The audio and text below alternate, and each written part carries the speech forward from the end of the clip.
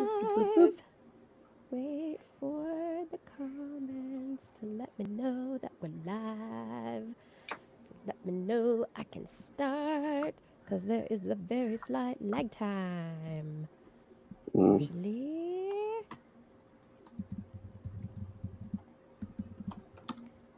As long as my internet is working. There we are. We are live. Fantastic. You know, it's the first few moments of randomness on the internet. It's wonderful. So we are going to go live in a 3, 2. This is TWIS. This Week in Science, episode number 740, recorded on Wednesday, September 25th, 2019. Science and chemistry. Yay! Hey there, I'm Dr. Kiki, and today we're going to fill your heads with bad news, good news, and robots. But first... Disclaimer, disclaimer, disclaimer. This world should not be led by children.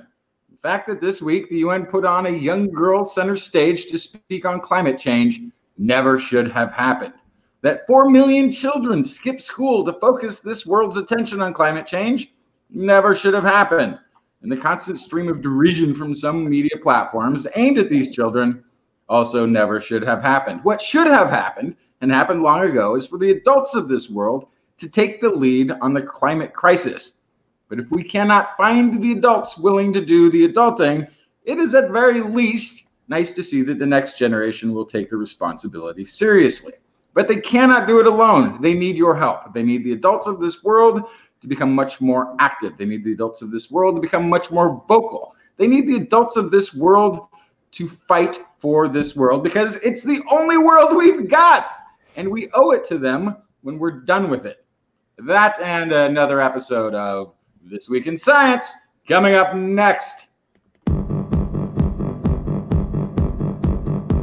I've got the kind of mind I can't get enough. I want to learn everything. I want to fill it all up with new discoveries that happen every day of the week. There's only one place to go to find the knowledge I seek. I want to know what's happening. What's happening? What's happening this week in science? What's happening? What's happening? What's happening this week in science? Good science to you, Kiki and Blair. And a good science to you too, Justin, Blair, and everyone out there. Welcome to another episode of This Week in Science. We are back again to talk about all the science that we found from the last week. And oh my goodness, it was a hot week this week. So hot, so hot. Today we have a wonderful episode ahead.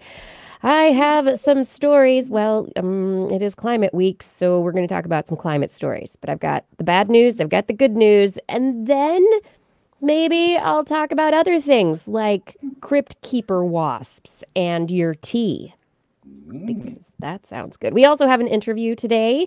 We will be talking about science and comics in just a few moments with our interview guest. Justin, what did you bring? I've got prehistoric baby bottles, delicate disasters, and 2.5 million years of low carbon living. Low carbon living. You're making it sound so good. And Blair, what is in the animal corner? I have invasive toads. I have invasive fish and robots, and a story about your cat. About my cat? You found out? Oh, I'm going to be in trouble. Your cat and your cat and your cat and your cat. You know, all of our listeners' cats. That's right. I can't wait to talk about that. You know how much I love the cats, and you know what kind of a conversation it always stirs up with Justin. Yeah. So let's jump into all the fun. Everyone, I would like to remind you that if you are not yet subscribed to This Week in Science, I just want to say you can do that if you want to. Why aren't you subscribed? Oh my goodness, get in there. You can find us all places podcasts are found. You can also find us on YouTube and Facebook. Look for This Week in Science. You can also find us at TWIS.org. All right, let's jump into our interview now. I would love to introduce our guest. C.A. Preece is his writing name. Christopher Preece is the writer of a chemistry graphic novel, CheMystery, high school chemistry teacher, and a STEM education Ph.D. student. Welcome to the show, Chris. Thank you for joining us. Yeah, thank you for having me. It's great to have you on. I would love to know, how did you get interested in chemistry specifically? It was sophomore year in high school, and I took chemistry for the first time, and I felt like it allowed me to explore and understand most of the things that I was curious about, like with the world around me. And while I was taking that class, I remember thinking, I think this is what I want to do for the rest of my life in some capacity. Yeah. Did you have a really good teacher when you were, yeah. I mean, her name was Miss Harmon. She is a godsend. Like, she's the sweetest woman ever. I love her to death. She was a great inspiration. Does she know what she did for you? Have you talked to her about it since? Oh, yes. I would, once I got to college, I would go back and visit her every year or so, and definitely let her know the influence that she had on me. And I ran into her last summer, actually, which I hadn't seen her since I published CheMystery. And so I got to talk to her about that. And, you know, she was very excited for me and was very happy that that I was sort of like filling her shoes in a way, because she's retired now. But yeah, it was a great interaction. That's amazing. Yeah, I mean, there's always, I think there's, for so many people in the sciences, or, you know, the thing that you end up passionate about, very often there's one person or there's somebody along the line who helped you find that spark, who helped you gain that curiosity. And so it's all, I mean, to be able to go back and be like, hey, you did that. It's pretty awesome. Yeah. How did you... Getting it, you got interested in chemistry, and then you started teaching. But how did you end up writing chemistry comics? How did that get started? So I love comic books. I started reading comics. Like, I think that was the first thing that I read was a comic book. My uncle was a comic artist for a while, and wow. Yeah, so I was always around him drawing and doing things, and when I started teaching, I saw that my students were interested in superheroes, and so I started looking into, well, you know, I wonder if there's any science comics out there that I could use, and I ran into the cartoon guide for chemistry, tried to use that, and quickly realized that it was not meant for people who are trying to learn chemistry. It's more meant for people who kind of already know it and maybe reviewing or whatever. And so there wasn't anything out there for me to use, really. So I figured, well, who better to make it than me? And so I started on this journey of writing science comics. But the comics, I mean, there's the story, but they come with pictures. And I mean, did you start out drawing your own? Did you find somebody? Do you have a partner in crime? How did that all come together? Yeah, so at first I was like, well, maybe I'll try to draw. And I would start sketching a little bit and found it extremely laborsome. And I get very frustrated when I can't get the image in my head on paper the way I want it to. And so it didn't take me long to be like, okay, I just need to save up money and find an artist. And I scoured the internet and was able to find Josh Reynolds, and had a wonderful working relationship with him with CheMystery. He did a lot of he did all the sequential art, and when it came to the really technical stuff, he was, he wanted to make sure he didn't mess any of it up. So he was like, I'm going to leave that to you. I'm going to, just draw it out as neatly as you can, and we're just going to put that on the page. and that's fine with me. I can handle the chemistry drawings, but don't ask me to draw people. Right. The chemistry drawings are a little bit different than people and faces and hands and Yeah. awkward poses, other things. Yeah. So what kind of inspiration did you take when you started writing? How did you decide on a story? And, I mean, it's not just like, here's a picture and here's water, and this is how water is a good solvent, and there's a comic book. How did you put a story together, and where did you get your ideas? So again, the kids were really interested in superheroes, and so am I. Like, I love superheroes, and the more I started to dig into this and try to figure out how I wanted to write it and see what I was also interested in, I started to realize that most of the characters that I really like in comics are all science-based, and I never really thought about it too hard until I started writing, the science comics. I'm like, wait a second, like Firestorm, Metamorpho, the Metal Men, the Atom, like all these characters are really science-based, and they're more often than not my favorites. And so, I definitely started reading more of those and trying to figure out how they integrated some science into their stuff, because they did have some science. I mean, there's certainly a lot of goofiness, pseudoscience, but as I looked at that for inspiration in terms of storytelling and trying to weave in superhero stuff, and then for the science, I tried to look at the educational comics, but a lot of the educational comics that I had read were kind of dull and boring.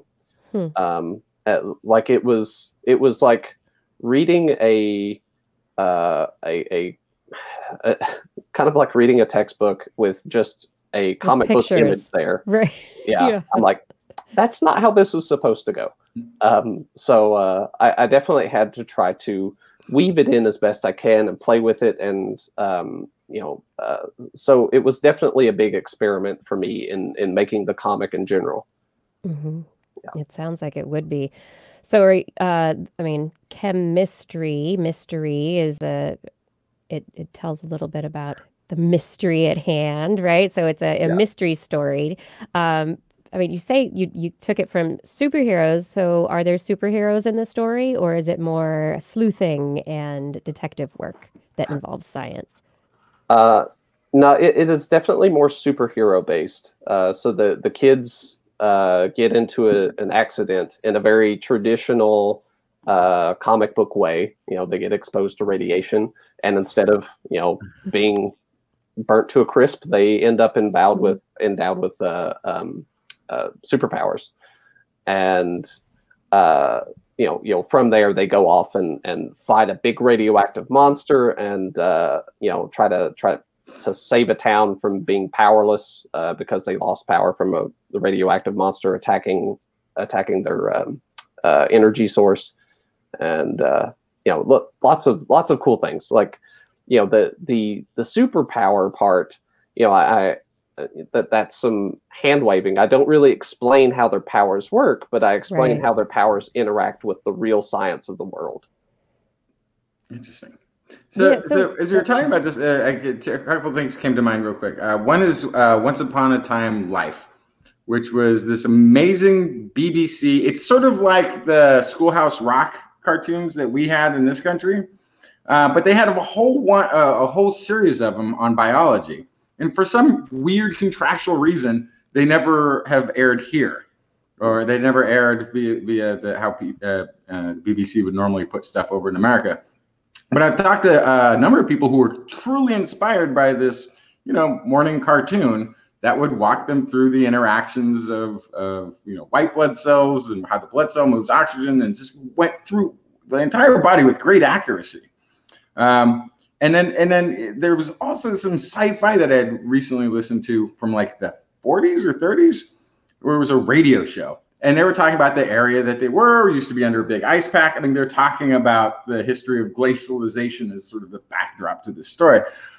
So just getting that hard science stuff in there goes a long way. You don't have to be doing, like you're saying, the lecture with a cartoon that's like happy about the textbook. to get these concepts across. But it does draw them in more if you make it part of a storytelling.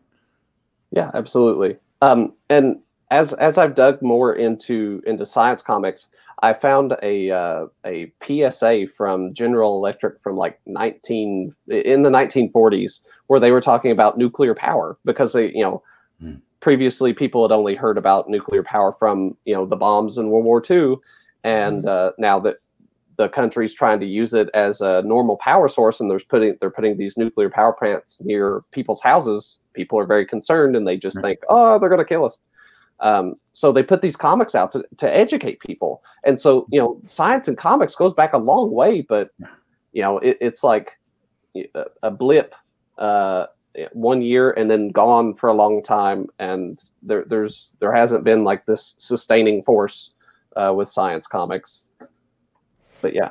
Yeah. So, I mean, there's the difference between science comics that are meant to educate. They tell a story, but the point is to actually get real information across, versus science in comics.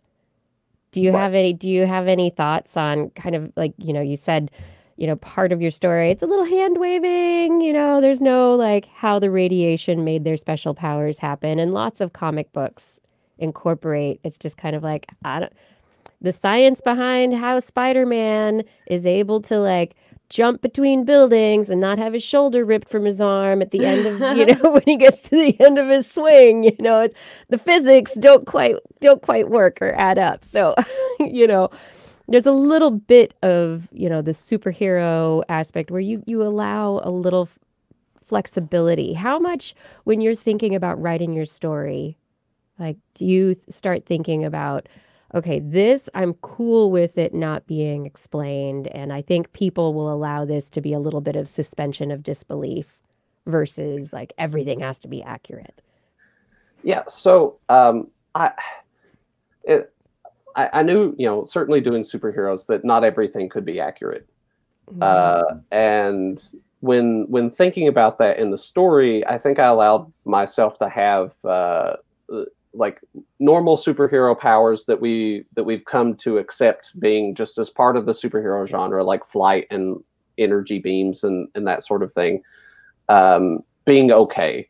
But anything that I explicitly explained the science of within the comic, that had to be accurate.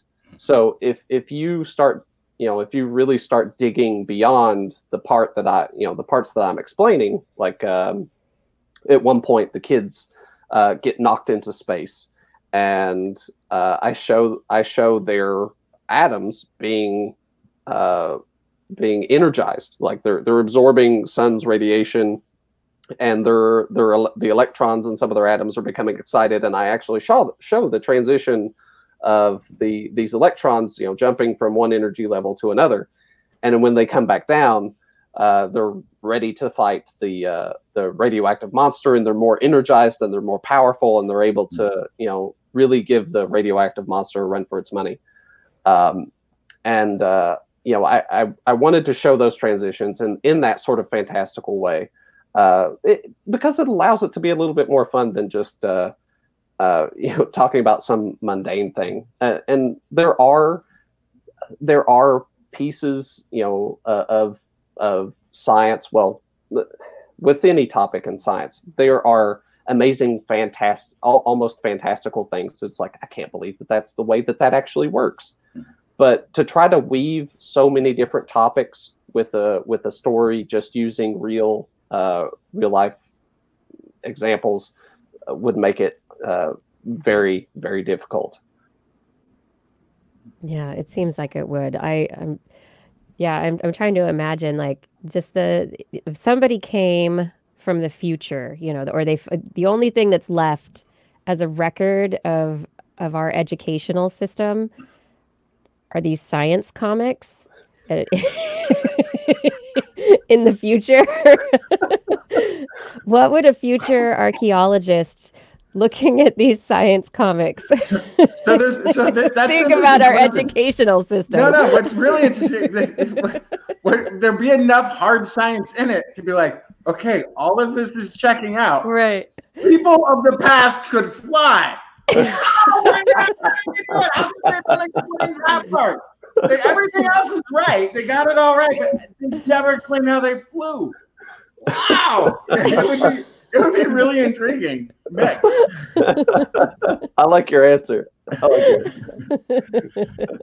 Well, so this is okay, and this is a side sort of thing, but I've often thought that there's not a whole lot of science in ancient texts that people take very seriously still today, to put it sort of right. But if there was stuff that we weren't going to counter for several hundred or several thousand years, you go, well, maybe there is a little something to, because there's all of these hard facts that they weren't even using back then. They didn't have any capacity to create the technology that would have derived from this, but they knew these insanely complicated scientific things, but none of it's there. So, but this would lead credence to the future archaeologists going, there's got to be some truth to it. All the rest of this checks out. There's something. Somebody was flying somewhere. Like, what's going on here? Yeah. Or on the other hand, it's be like, I didn't realize flight was developed that early. I thought, okay, it's older than we thought. Yeah, we've been doing it for years in the future.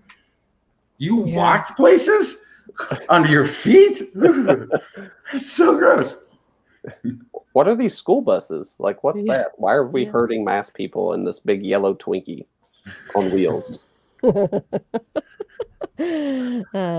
Terrible stories.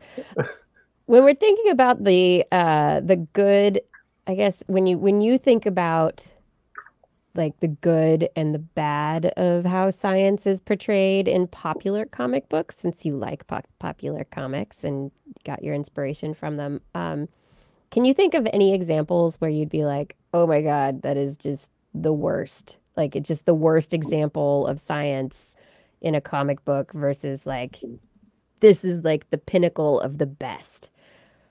So when I really started to dig into this, I made a website, atomicuniverse.org, and started to review different comics and the science in them. And there's one superhero, Metamorpho, who is the Element Man. He's able to somehow turn his body into any element. And sometimes the writer would try to use Metamorpho's powers in a way that was just wrong. Like, he would have them turn into an element to do something that it wouldn't be able to do. And there's definitely a lot of that sort of thing, where some fact checking could have gone a long way. I was actually able to contribute to some science to one comic as a consultant and it's a Dr. Solar series. I forgot what company was putting it out. I think Dynamite at the time. And so the writer would send me some questions, and I would try to work out some more accurate science for him to put into the story. But there was still a lot of hand waving with the science, the superhero powers and all that. But he was trying to get it right and was asking me questions, and I was able to help him out a little bit. And there's a comic writer, Mark Wade, who has a physics background. I think he had a minor in physics, if I remember. Cool. Yeah, and he actually wrote a Justice League story in the 90s that was kind of mirroring or was a metaphor for quantum entanglement, which was really cool. Oh, wow. Yeah. So, I mean, there's a lot of bad, but there's also some good. There's some good nuggets in there that you can find here and there. I always think Star Trek gets too much credit because they never explain anything, but they'll put a scientific name to something. It's like, oh, that's the Heisenberg uncertainty compensator. we're working on there. We're going to use a graviton beam to investigate. They would throw out these things that have some scientific reference that they're making that might be slightly hard to, but it doesn't go in any, doesn't explain anything. It's just sort of, it's a hand wave of its own. Yeah. Right. They'll just come up with this elaborate name that sort of try to guide you in a certain thought direction and and leave it at that. Yep. Yeah. You should be thinking these things now. Oh yeah, and there's a lot of that. Like, this is the quantum portal gun or whatever, and they'll just that'll be all that they ever say about it. Oh yeah, 8 years ago there was a quantum everything. Oh yeah. Actually, I've lost a lot of money. I invested in a company that was making quantum juice. You can make a home. Yeah, I shouldn't have invested. I was like, oh, quantum juice. I didn't realize it gotten to that point where you can have. Oh my goodness. Nope. Stay hydrated. Nothing like a nice cup of quantum juice in the morning. Nothing like a collapsed wave function of juice. Yeah. Well, that's the thing. Really gives me my get up and go. It takes like a particle and a wave. Yeah, that's right. Until you put the straw in, you can't tell what flavor it is. Ah. There you go. Schrodinger's juice. So tell us anything. Is there anything else that you want to tell us about this book? So you've got a Kickstarter that's coming up for your chemistry comic book. Can you tell us a bit about what you're trying to do with that? Yeah. So October 1st, I'll be starting a Kickstarter, and it will be for a science comic that is Fire, Salt, Slime. So these are 3 different comics that I'm putting together that I've written, and the focus of these is more grounded in showing kids how to be curious and how to explore their curiosity. Because like I'm teaching and I'm trying to get them to look at the world around them and just be curious and investigate. And I have like this year-long research project that I have all of my students do. And, and I continuously question them of like, okay, what do you want to do? What are you interested in? All right, you're going to focus on this thing. Let's learn how to set up that experiment and conduct it. And the kids are very frequently reluctant to really take that step forward and actually investigate. And I see this not only in that project, but when we're doing labs in class, it's like, okay, you have these materials. Try to figure out how to do this thing. And I'm going to give you some time to play around and see what's going on, see how you could try to put these pieces together, how these things could interact. And, they'll sometimes, or many of them will kind of look at the stuff, talk to their lab partner a little bit, and not get started. So I've written these comics to be very much more of a model to them, to model for them like how to be curious or how to explore their curiosity, because I know they have some curiosity, whether they're thinking about it explicitly or not. They do. And so Fire, Salt, Slime is definitely meant to target that that curiosity bit and allow them to, or show them how to explore it, and also to learn some content with fire, salt, and having some fun making slime. Yeah. Because all kids need to make slime. It's Absolutely. It's a rite of passage, I think. By the time you leave high school, you must know how to make a gallon of slime. Yes. And that's a very valuable thing that you're trying to teach there. Yeah.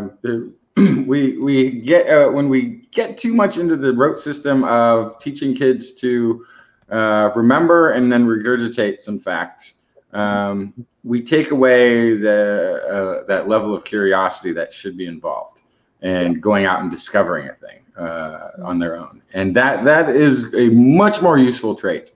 Especially now that we have Google, and can have just look stuff up on a phone. You know what? The whole remembering and regurgitating might not be as important as creating critical thinkers for the future.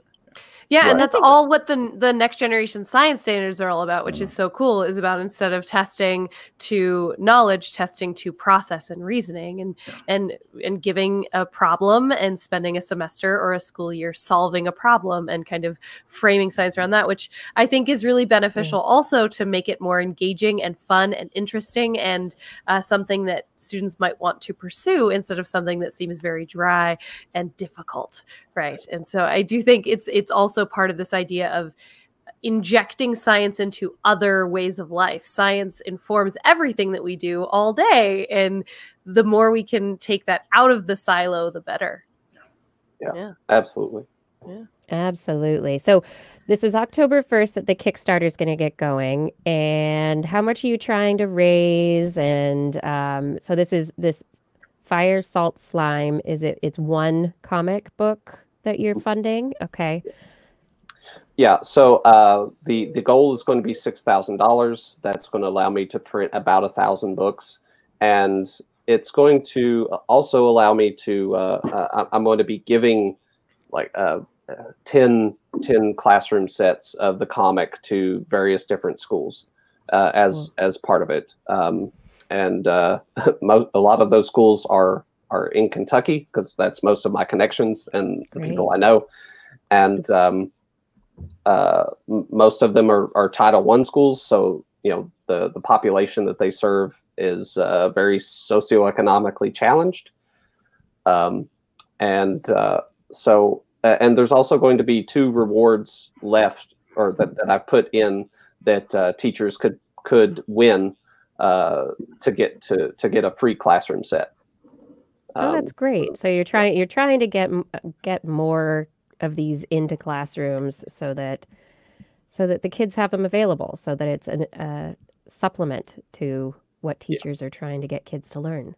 Yeah, and targeting like the kids who get lower grades or middle grades is something I've been trying to do as well, because I've been doing a lot of research on how comics affect or can be used in the classroom, and what kind of population they're affecting. And it's come up continuously in the little bit of research that there is out there on using science comics, that the lower and middle achieving students perform a lot better with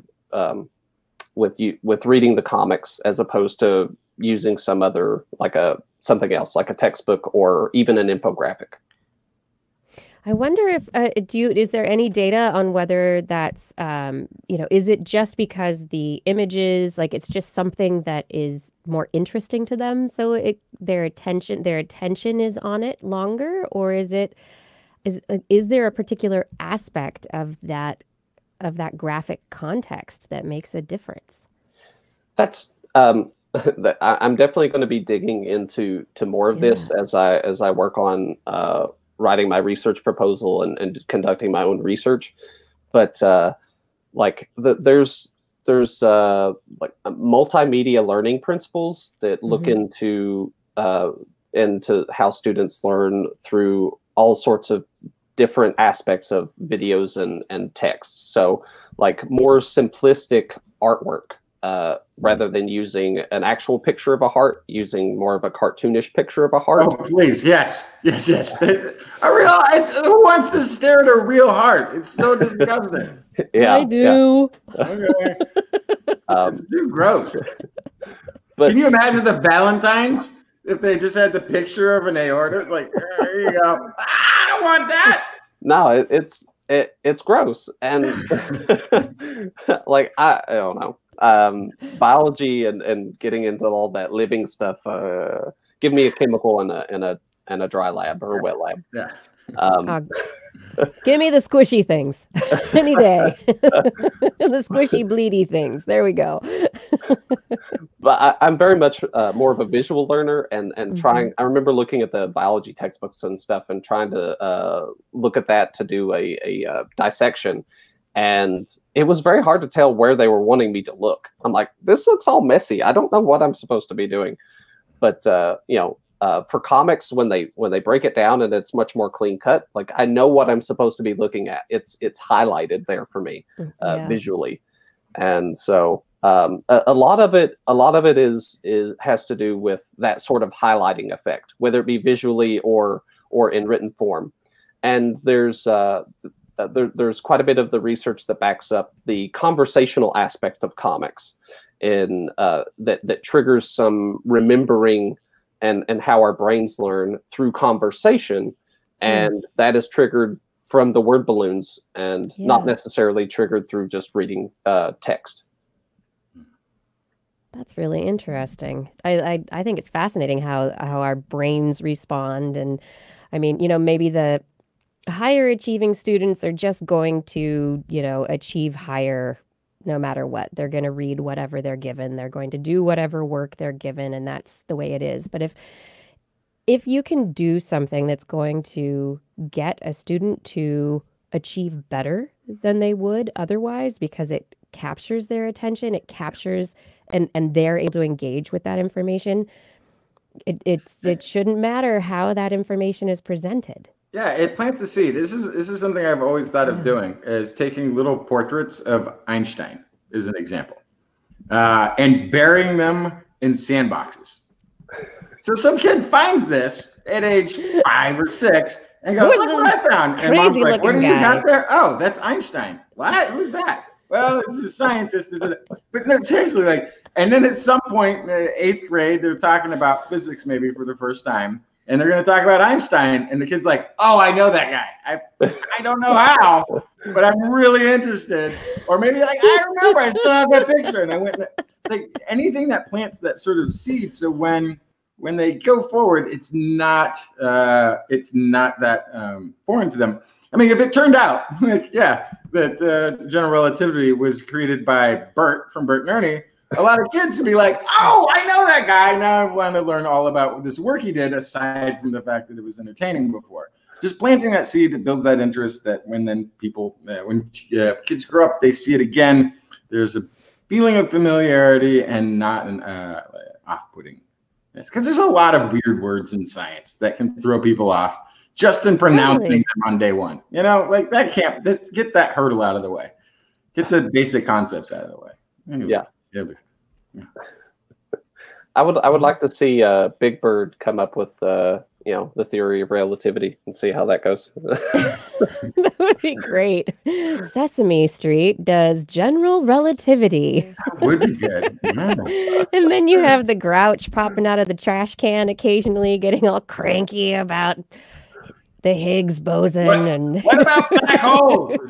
Pops back in and out of his gut. That's basically what that garbage can is. It's a black hole, right? It's a black hole, right? It only takes up this much space, but there's the elephants down there, and there's a pool, and there's all kinds of there's a whole bunch. And then you have Schrodinger's snuffleupagus. Is he real or not? Right? I don't know. Oh my gosh. We could start writing this right now. I know. Sesame Street, we're coming for you. Yeah. Oh my goodness. Okay. Chris, do you have a link for the Kickstarter yet, or is that something that will come on October 1st when the Kickstarter starts? Yeah, that will come October 1st when I start it. Yeah.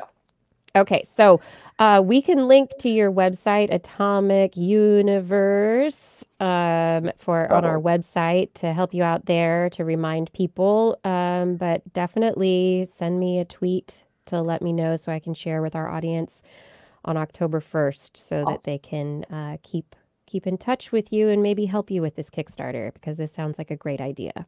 Awesome. Yes, thank you. I definitely will. Fantastic.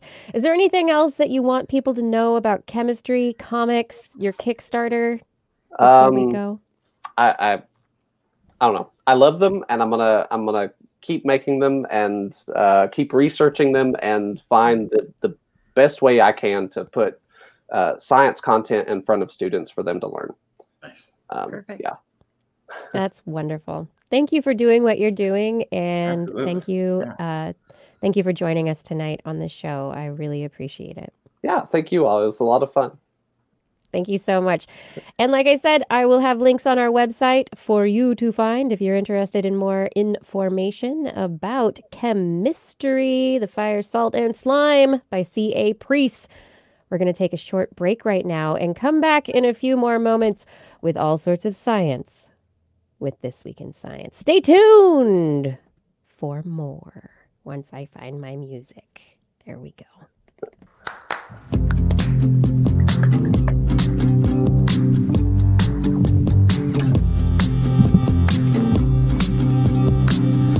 Can't explain things you've heard with more than intuition.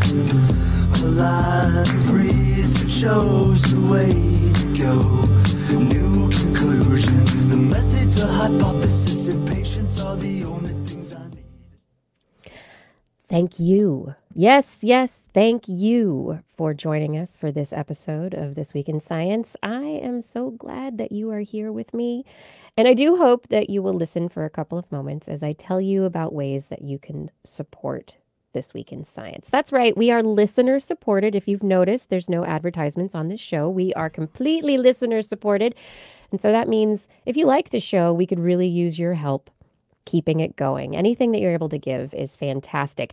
So we have links on our website, TWIS.org. We do for dun dun dun. You know what we love? The new TWIS calendar. Ooh, let's make sure I can get it there. That's right. We are now open for pre-orders for the new TWIS calendar. So if you have seen Blair's Animal Corner calendars in the past, now is the time to get your pre-orders in. Go to TWIS.org and you will be able to click on the pre-order link, the picture of a wonderful frog. There's a beautiful stained glass image of the cover of the Blair's Animal Corner calendar for 2020. That's right. Get your pre-orders in now so that we can send them to you for the holidays. It'll be fantastic. Yes, TWIS.org. While you're at TWIS.org, checking out and getting your calendar pre-orders in, you can also subscribe to TWIS. That's right. You can click on the orange button to be able to subscribe to TWIS. You can click on our Zazzle store link. If you'd like to find other TWIS merchandise, over at the Zazzle store link, there are products with images from past Blair's Animal Corner calendars. So you can head on over to Zazzle.com, get yourself mugs, t-shirts, hats, tote bags, other lovely things with images from TWIS and also from the calendars of past years. Additionally, you can click on the Patreon link. That Patreon link will take you to our Patreon website, which is a crowdfunding website for artists and creators, podcasters like us. You can click on that Patreon link and choose your amount of support.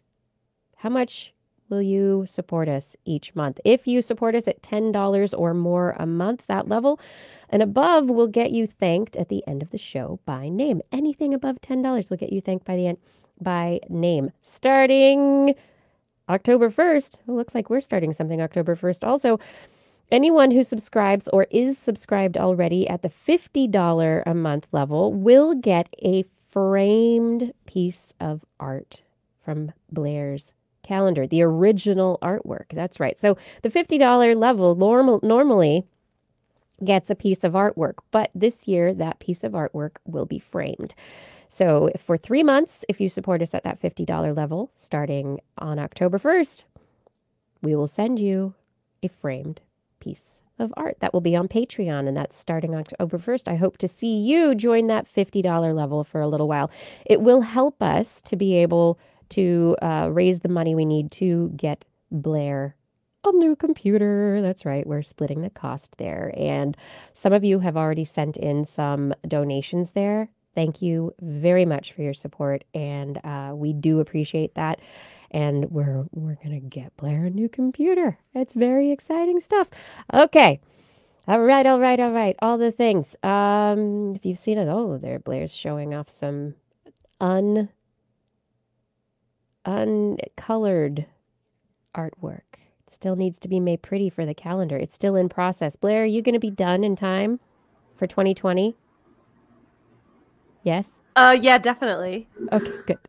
I just finished 2 more pieces today before the show started, so it should not be a problem at all. This thing should be in production definitely by the end of October, which will give us plenty of time to make sure that it all gets to all of you by the holidays. By the holidays. Yes. All right. Everyone, thank you so much. If you haven't told anyone about TWIS, don't keep it a secret. Tell someone about TWIS today. Thank you for your support. We really could not do any of this without you.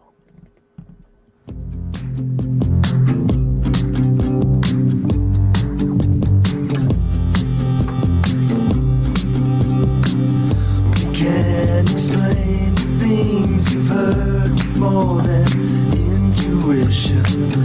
A line breeze that shows the way to go. New conclusion. The methods of hypothesis and patience are the only things I need. And we're back with more This Week in Science. Oh, yes, we are. And it is time for This Week in What Has Science Done For Me Lately? Oh, lately. What has science done? What has it done? This week we have a letter from, it's a long letter. Let me see if I can get down to I've got to move my screen around. Or maybe I should just read it off of the other screen where I can actually read it. Maybe that's a good idea. Here we go. All right, we have a letter from Fernando. Fernando this week writes in, what has science done for me lately? Today I went to the store to buy a very ubiquitous item in the Western diet. It is an off-white, nutrient-rich liquid that goes well with cereal. Just your typical purchase. Nonetheless, it made me realize how much we owe to nutrition and food sciences. Because the product I bought was soy milk. Fernando, you mean soy juice. Anyway, this year, soy milk. I became a vegetarian, mostly for environmental reasons. Yay! Yeah. And without science, I would not be able to keep my body functioning properly. I would most likely suffer from weakness and muscle loss from the acute lack of protein. I would have had severe vitamin B12 deficiency, critically low iron, magnesium, and zinc levels in my blood, not to mention the brittleness of my bones due to an inability to absorb or fixate calcium. Today, it is well known that a plant-based diet can avoid all these shortcomings and provide a healthy source of all the necessary nutrients. But of course, we understand this only because of all the knowledge that we have accrued over the course of history, such as identification of nutritious species from poisonous ones. That's a big one. Don't eat poisonous mushrooms, kids. There's a lot of trial and error that went into that, by the way. Yes. Domestication of crops, development of food preservation, industrial large-scale production, standardization of acetic conditions, enrichment and fortification, determination of nutritional content, genetic engineering, and molecular enhancement. And that's not even all of it. All these advances and many more allow me to make better choices about what to use to fuel my body while considering the impact that my decisions have in our planet. And this happens 3 times a day. Science is what makes a balanced, plant-based, sustainable diet possible. And who knows? If this trend continues, maybe science will develop even better and more efficient ways of putting food on our plates with an even smaller ecological footprint. For now, I'm happy cutting back on my consumption of animal products. It's an almost insignificant price to pay compared to all the discoveries and technological leaps that have had to occur to reach this point, and it is all well worth it. I love the show, and I'll be forever aghast by your diligence, passion, and commitment. Thank you so much for bringing to my life reasons to be joyful, hopeful, and motivated to keep participating on this joint effort that is science. Your number 1 Mexican minion, Fernando. Oh, Thank you, Fernando. That was Fernando. beautiful. Thank you so much, Fernando. Thank you. Yeah. Thank you for listening to TWIS. Thank you for bringing us into your life every week.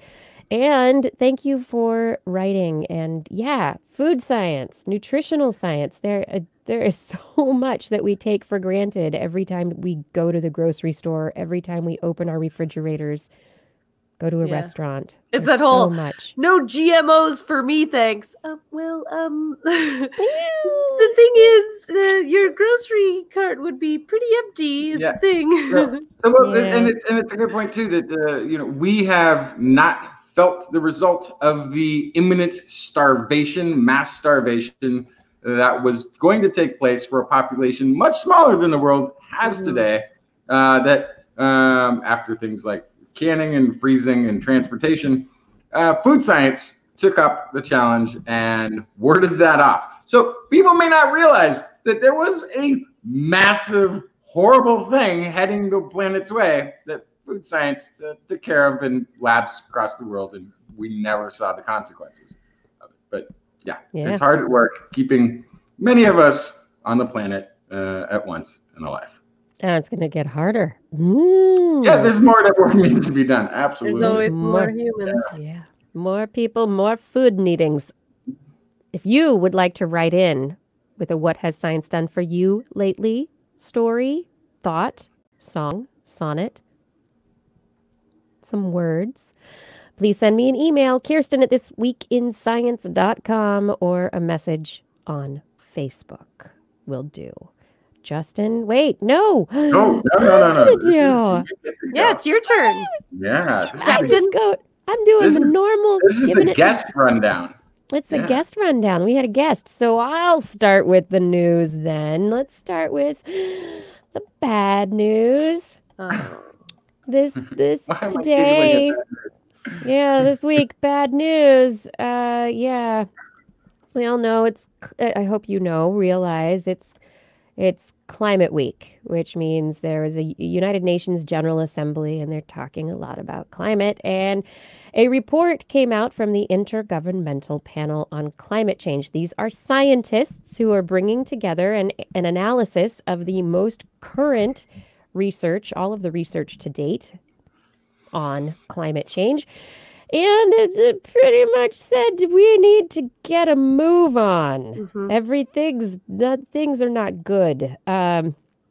If we do not get nations to agree to reducing their carbon dioxide emissions, we will most likely experience extreme warming above pre-industrial levels, which apparently, according to some news, we've never had these kinds of carbon dioxide levels or temperatures associated with them in human history.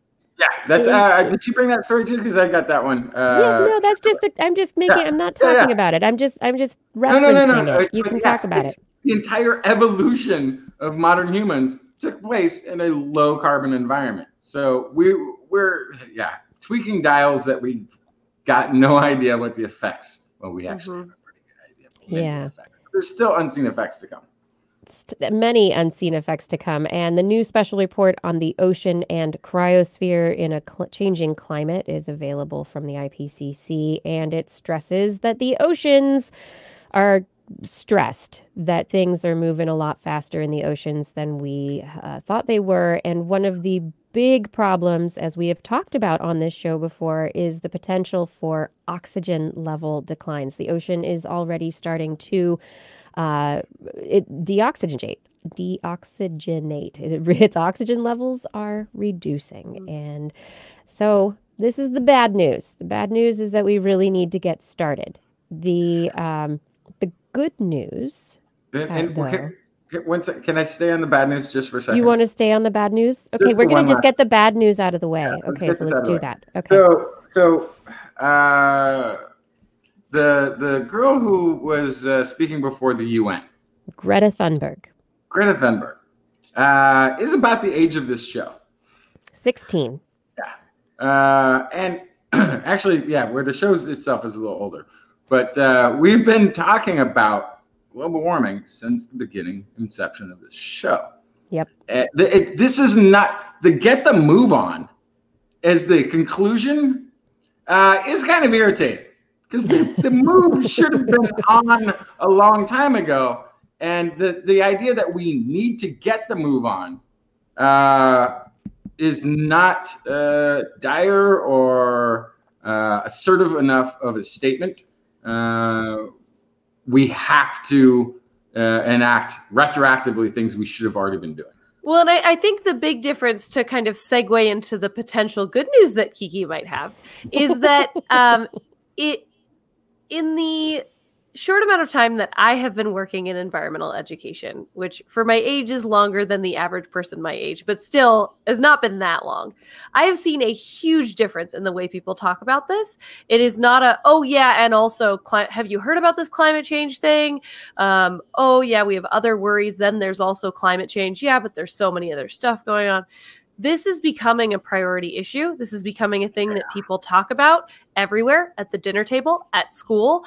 And so I think that is really the big shift that we are seeing right now, even just in the past couple of years, that has a huge potential to completely change the way the world responds to this issue. And so I think what you're getting at, Justin, is totally right, is that we've known about it for a long time, and it's been time to start for a long time. But I think where we're at right now is it is time to make it the #1 priority. And I do have to say that for years, scientists have been talking about it. We've been talking about it. Other media outlets have been paying it some service through the years, but it hasn't gotten the media attention that it has needed. Now, I'm going to say thank you to Greta Thunberg for becoming a story that the media wants to tell. And it has put her in the spotlight and made her a spokesperson. And she is stepping up to the plate and going with it because this is something that she's betting her future on. But it is the story of so many children who look at the future and are afraid, and they don't know where it's going to go. And they're having dinner table conversations with their parents, maybe about the fact that North America has 3 billion fewer birds than it did in 1970 because birds are decreasing. Hey, birders, your passion is dying. Is that why every bird on my little app is now rare? When you do bird sighting, it tells you like they're all rare now. That's right. So, yes. Okay, that explains it. I'm like, there's a lot of rare birds in this area. It's only recently that they became so.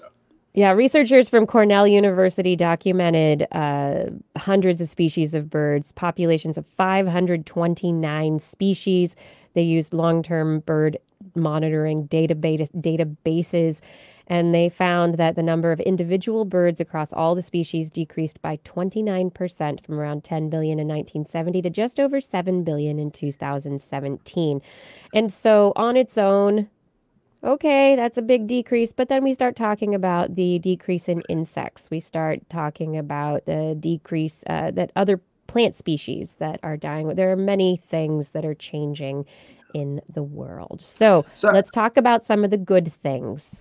I was just going to say, I wonder if those are correlated with use of pesticides. Insecticides. Yeah. And the increase in, I wonder if there's a correlation between the decrease in birds and the increase in cats. There you go. I knew it was going to come in some point.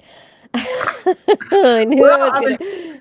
But I'm not going to argue with you on that. I will say if you're a cat owner. Oh no, that's the hour. If you're a cat owner, get rid of your cats. That's what she was going to say. No, I can answer. I can finish it. Hold on. If you're a cat owner, and Kiki's still muted, keep it out, keep it inside, or put it on a leash. Yeah, really. Indoor cats, it's your responsibility to prevent them from decreasing the birds any further, and contracting and being a vector for toxoplasmosis. Right. So let's move into the good news, right? Okay. Good news about the climate. We've talked on the show many times about the bad news makes people feel hopeless, like there's nothing we can do, right? What can I do? Who am I? I'm just one person. Well, you are just one person, but you can have a role, and it helps to think about things that are positive that are happening around you. So, for instance, just today, a company named Intuit, who is behind QuickBooks and other software, TurboTax, you might be familiar with, very popular software company, they have partnered with Project Drawdown to make a promise to what they say is become climate positive 50 times by 30. And this target means that they are going to try to surpass carbon neutrality. So while most companies and governments and institutions are maybe trying to become carbon neutral, they say that they, through conversations, have become very aware of the ramping up of climate change that is occurring, and that they are going to make an effort by 2030 to reduce their carbon emissions by 50 times greater than its current carbon footprint. So they're going to, they're making a promise, and this is something that they've talked with the employees. The company feels that this is something that they need to do, and they are signing on to the United Nations Global Compact. So they are making a promise that they're going to do this. And so this is one place where industry, where you as maybe an employee, maybe you can start talking to people. Maybe you're a business owner. Maybe you can start having conversations with the business community you're in, with the company you work for, about ways that your company can not only move toward carbon neutrality, but even go beyond that. And it's really exciting to see a group like Intuit making that kind of pledge. And beyond that, Project Drawdown has also started a new organization underneath its umbrella, which is called Drawdown Labs. And the whole purpose of Drawdown Labs is to work with organizations to help them develop their strategies for reaching these targets, so that these companies aren't doing it on their own, but actually have help from within the industry. Other good news, Greta Thunberg is a spokesperson, and there's a story being told. I love that. And if you haven't seen her speech to the UN General Assembly, we'll have a link to it on our webpage. Costa Rica has been named as the world's champion of the earth. For all that is the UN's highest environmental honor for everything that Costa Rica is doing. Costa Rica had decades of deforestation. More than 50% of the trees in Costa Rica have been restored through efforts within the country. 70% of all buses and taxis are expected to be electric in about 10 years, by 2030. Full electrification projected for 2050. The country is trying to achieve net zero by 2050. Wow. They are going to reform transportation, energy, waste, and land use.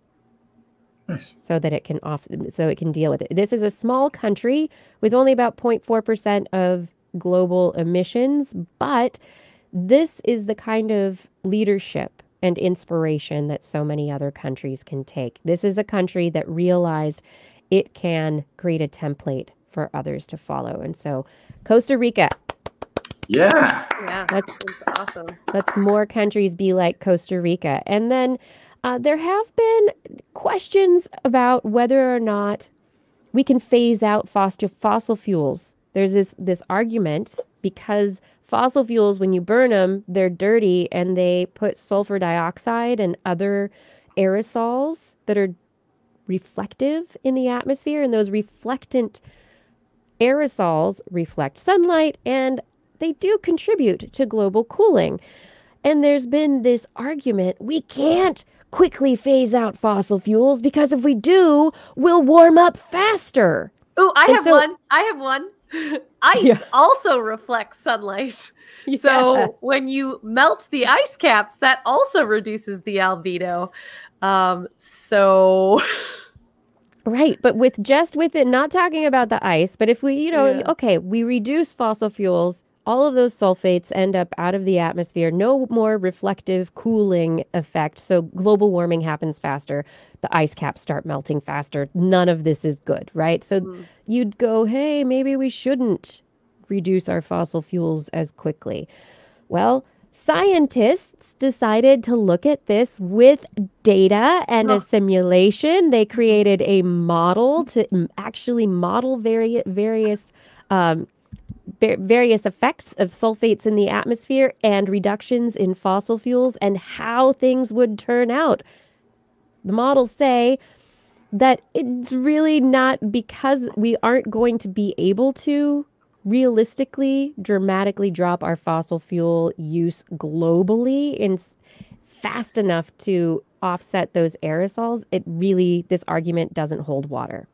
And also and the second point is we have been globally instituting clean air policies and regulations that reduce sulfates in the air already. So we've already started the aerosol reduction. So let's just get rid of the fossil fuels, people. There's no argument against it. This is sounding very much like the smoke a cigarette, it's good for your lungs kind of thing. Like, no, but you want that junk in the atmosphere. It's good for you. So, just, jeez. All right. Yeah. Whatever. I mean, I've heard this argument before and I've just kind of been like, what? Why wouldn't we want? No. So now, honestly, there's some scientific research modeling these scenarios with and without sulfate molecules drop in aerosols to see how they would turn out. And this is published in Nature, and the researchers just say we should just move forward. Research says let's start decreasing the fossil fuels, folks. Yeah. We need this to be more like the World War II war effort. Where everyone mobilizes. Yeah. Everybody across the country was called into action. Look, if you have an old bed frame in your garage, we need the metal. We need the metal from that. If you have a candy turning device and it's made out of brass, we need that brass. We need everybody to go through the garage, through their belongings, take anything that's got metal in it and allow us to recycle it into the mobilization and the war effort. We need something like this. If you have a combustion engine, be it a lawnmower, a generator, or a vehicle that is old and could be replaced with an electric vehicle, turn it in for the effort. I mean, we really are at that point, and we wouldn't be at this point if again we had reacted long ago. So to that point, but we Justin, didn't. Actually, so I heard a little last bit of hope before we move on. I heard Gavin Newsom, the governor of California, today on an interview where he said he plans to turn the 600,000 electric cars in California to 5 million within. Oh gosh, I think he said by 2030 or something like 10 that. years, which would do absolutely mean you would have to do a trade-in on combustion engine vehicles. And so I think it's that sort of... It's the only way. It's ultimately, you need government involved in order to do that sort of thing. And that is the really big difference, right? Is that science was staying out of politics for so long. It didn't seem like the place for it. And now we are recognizing it specifically with this issue and some others. You have to mix them. Yeah. You have to figure it out. And we did this under the Obama administration when we had a physicist as the head of the Department of Energy, where there was a determination that one of the ways that we can Stephen Chu, right? Yes. Yeah. Yes. One of the ways that we could increase fuel efficiency dramatically and very quickly was what ended up being the cash for clunkers thing, where people could turn in vehicles that had poor fuel mileage and get a voucher towards greater than the value of the vehicle towards a new vehicle that had higher emission standards. So these are the sorts of things that, that's still combustion to a combustion, but it, dramatic improvement in nationwide fuel economy. We need this sort of thing. The attempts, by the way, this is for people who are listening who have been hearing that the emission standards are going to get rolled back by the current administration.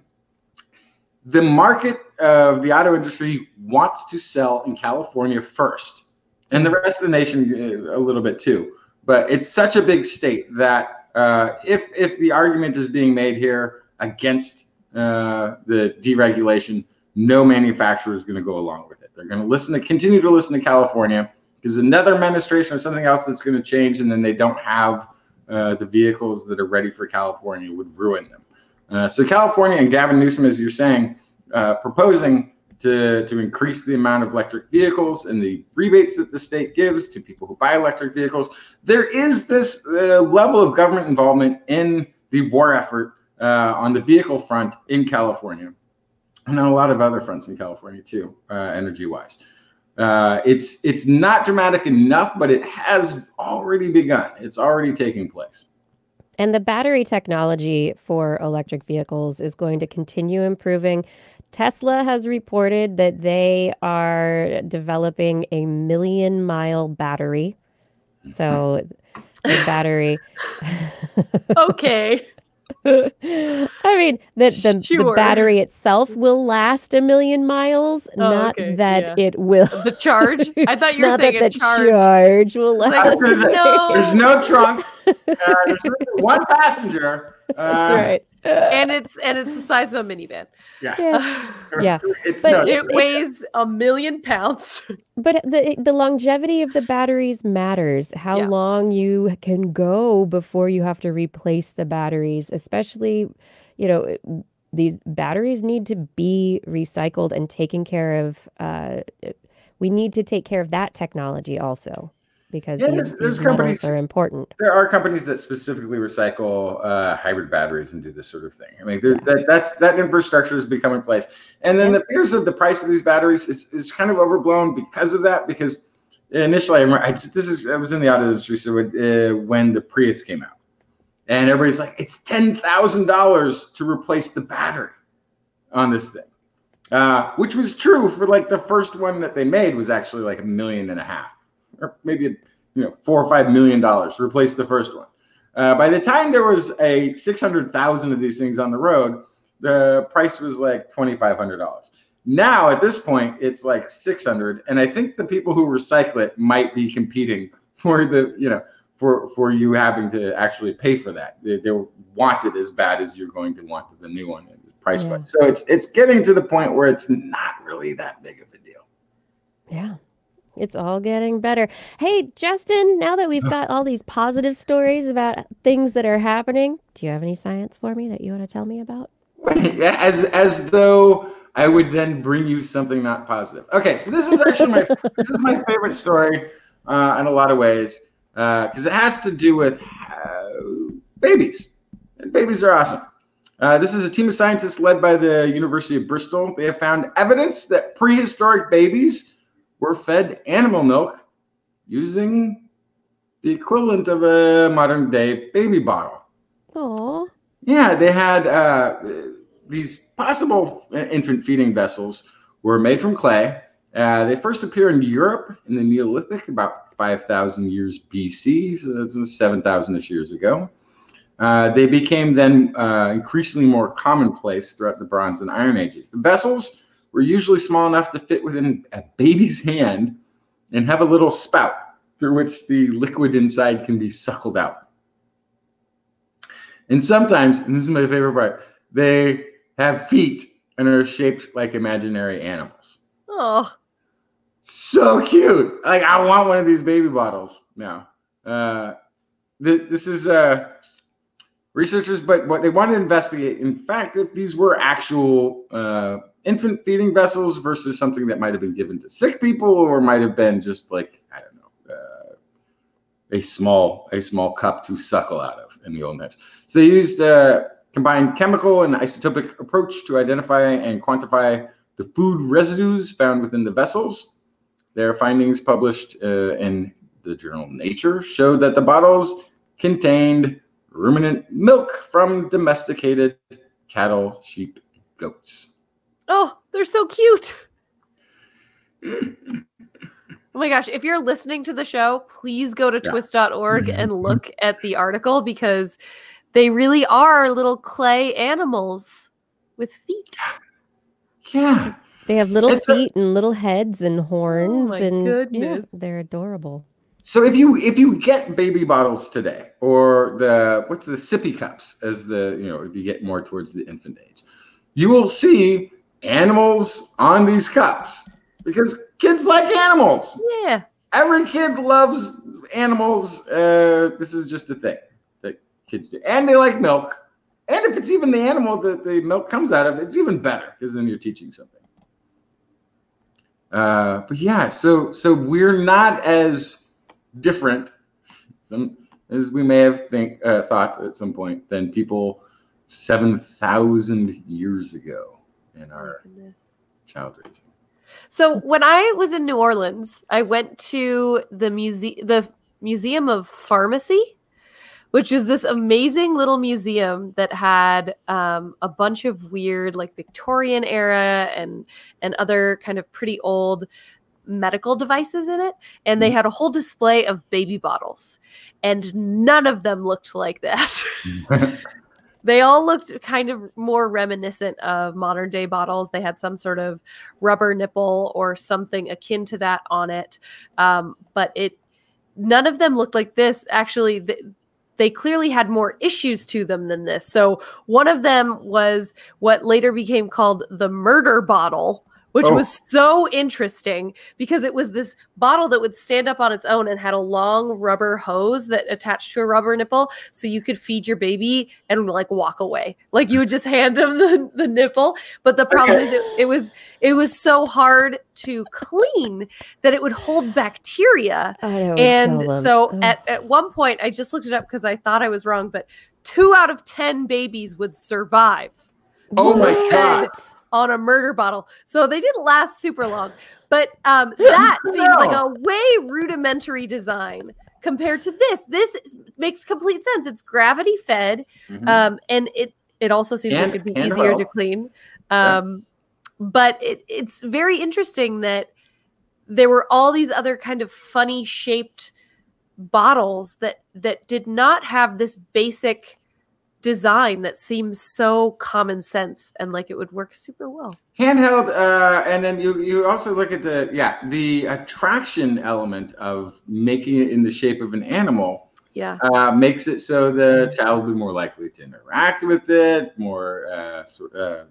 become more attached to it, and it becomes a very friendly object that encourages them in a way to maybe take care of it. And then once you've done drinking the milk, you can play. Yeah, none of these other bottles that I was looking at had any sort of decoration on them. They were all pretty much plain glass. It's definitely, they were ahead of their time there with that idea. So this goes back. So this is Bronze Age. So we're going 5,000 to 7,000 years back with these bottles, with these clay vessels. So the question is was there anything before that? Like what aspect of society during the Bronze Age may have led to that behavior, or was it a change that was specific to that time? These are pretty, they're pretty advanced and nicely made containers, and so is there something more rudimentary that goes further back for some other purpose? I mean, same purpose, but maybe different cultural driving forces. So you know what else they're reminding me of is the neti pot. They look kind of like a neti pot. Like mini netties, yeah. Yeah, and so those are super old neti pots. So I'm just curious because they do use kind of the same gravity fed principle. They are kind of the same basic rudimentary shape. And they were super old. I'm trying to find exactly how old. It's a part of Ayurvedic medicine. It's pretty. But I guess at least a couple thousand years for neti pots, but I don't know. Yeah. I mean, how like 10,000 years? What are we? Was it 14, 10, 14 for agriculture? Is that about right? And is that? And then animal husbandry at the furthest back is what's familiar is maybe 11. 11, yeah. So if you've got goats and cows that have milk at that point in time that you could start feeding, you're young. What were we doing that before then? I don't, Yeah. So I think it's a really interesting kind of the timeline of where these would have originated is. So, and that's something that they need to that they were talking about potentially looking into next, because this was somewhere in Europe, but they found it in Roman Greece, had elements of this as well. So, I mean, if you've got a baby, they need to be fed all the time. My mother, if she's got other work to do or other kids to care for, somebody else can step in with one of these. Grandma can go milk a goat into the little baby bottle netty animal figurine thing and take care of business. Right? This is not a new problem. Go milk a goat, Grandma.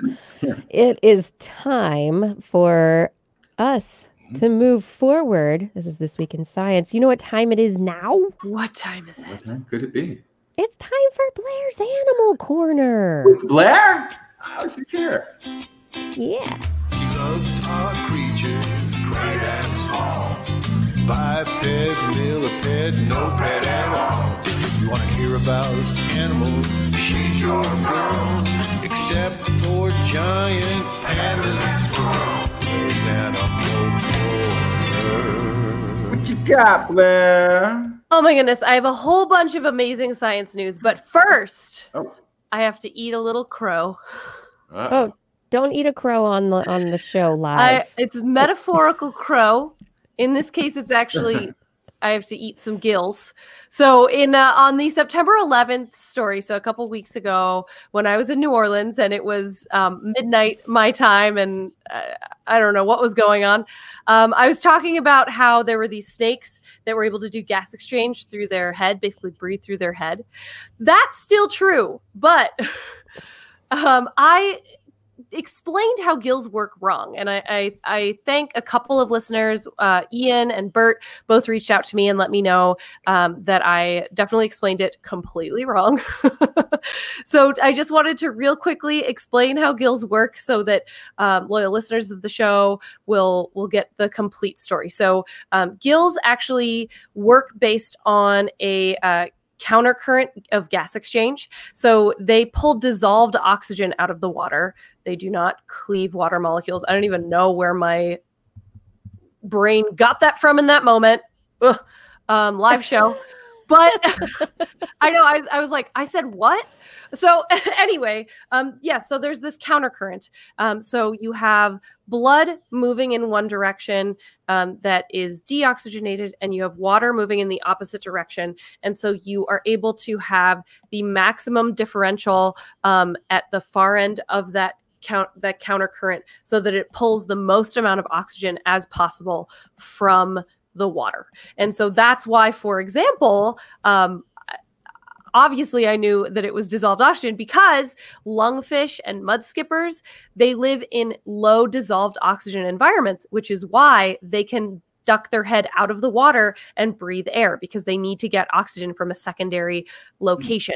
If they were cleaving water molecules, that wouldn't be an issue because they'd be surrounded by water. So makes sense. And that's also how the snakes' heads worked in that story. So they were able to take low oxygen concentrated blood, deoxygenated blood, and have it pass across the thin surface of the skin on the top of the head and be able to pull oxygen from that. The part that got me talking about this kind of in the weeds is that Justin was asking, I think, about how if they have watertight skin, how that could possibly work. And the answer is I did some digging and I don't know. So I think that's the next part of this story, is how do they facilitate gas exchange over what is supposed to be an impermeable layer? Yeah, that wasn't my question. I think that was somebody in the chat room. Mine was, is this because it's so close to the proximity of where? Oh, that's right. Yes. Is this a conserved and a reintroduced from a conserved genetic expansion? You're right. You're right. Yeah. So that also is a really great question, and we could talk about this forever. My understanding is that because of what we had talked about a little bit during that time was about fetal development. And the gill arches are a very particular part of fetal development that is conserved throughout vertebrates. And so it would be something that we could very easily watch happen in real time in snakes and see if these gill arches stay right where they are, if they turn into inner ear structures like in some vertebrates, or if they're migrating upward. I'm guessing that that's not the case. I'm guessing that those gill arches stay exactly where they are.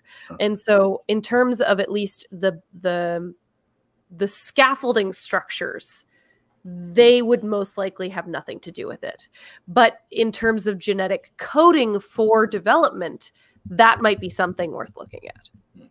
And you're right, because it is so close. There could be something very interesting going on there. Yeah. I mean, it would, to me, it's harder work to reinvent the same process in pretty much the same location. Right. By starting from scratch. However, if I can just say one last thing about that, this basic principle is at work in a lot of different areas of nature. For example, how penguin feet work, how their feet don't freeze and fall off when they're standing in the snow and the ice, is all based on this differential exchange. Countercurrent exchange. Exactly. And so that's also how our kidneys work.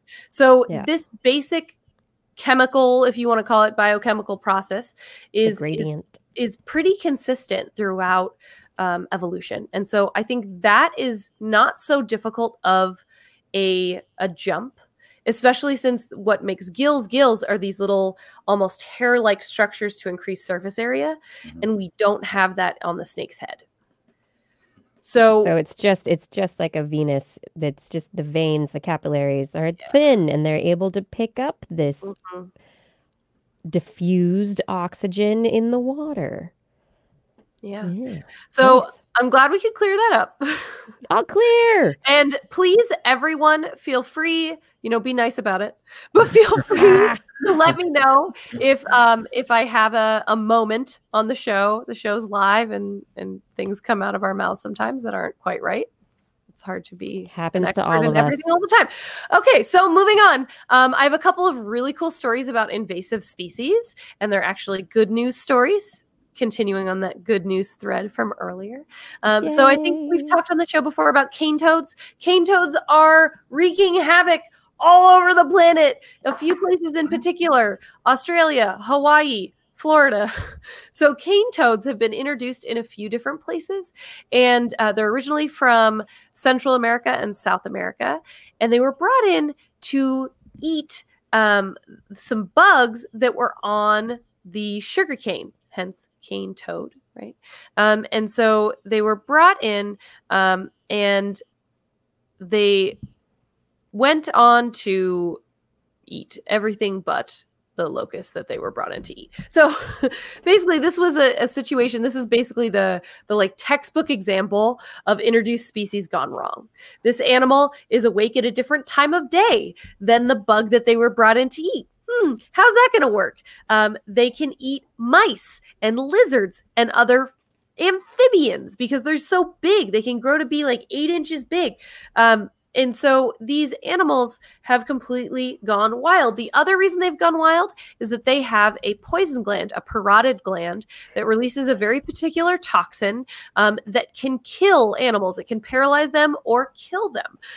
And so that in even small doses can kill potential predators, which means if you're not a predator that has grown up around cane toads, that has evolved around cane toads and has some sort of method for getting around or surviving that toxin, there's no control on their population. And there are such things that exist. Yes, there are things that can eat a cane toad just fine from where it originated.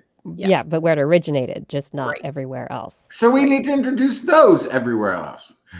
You'll run into trouble there, but I do have some good news. Remember I said, so this is from Australia, and this was a group of researchers who are looking through a very particular area.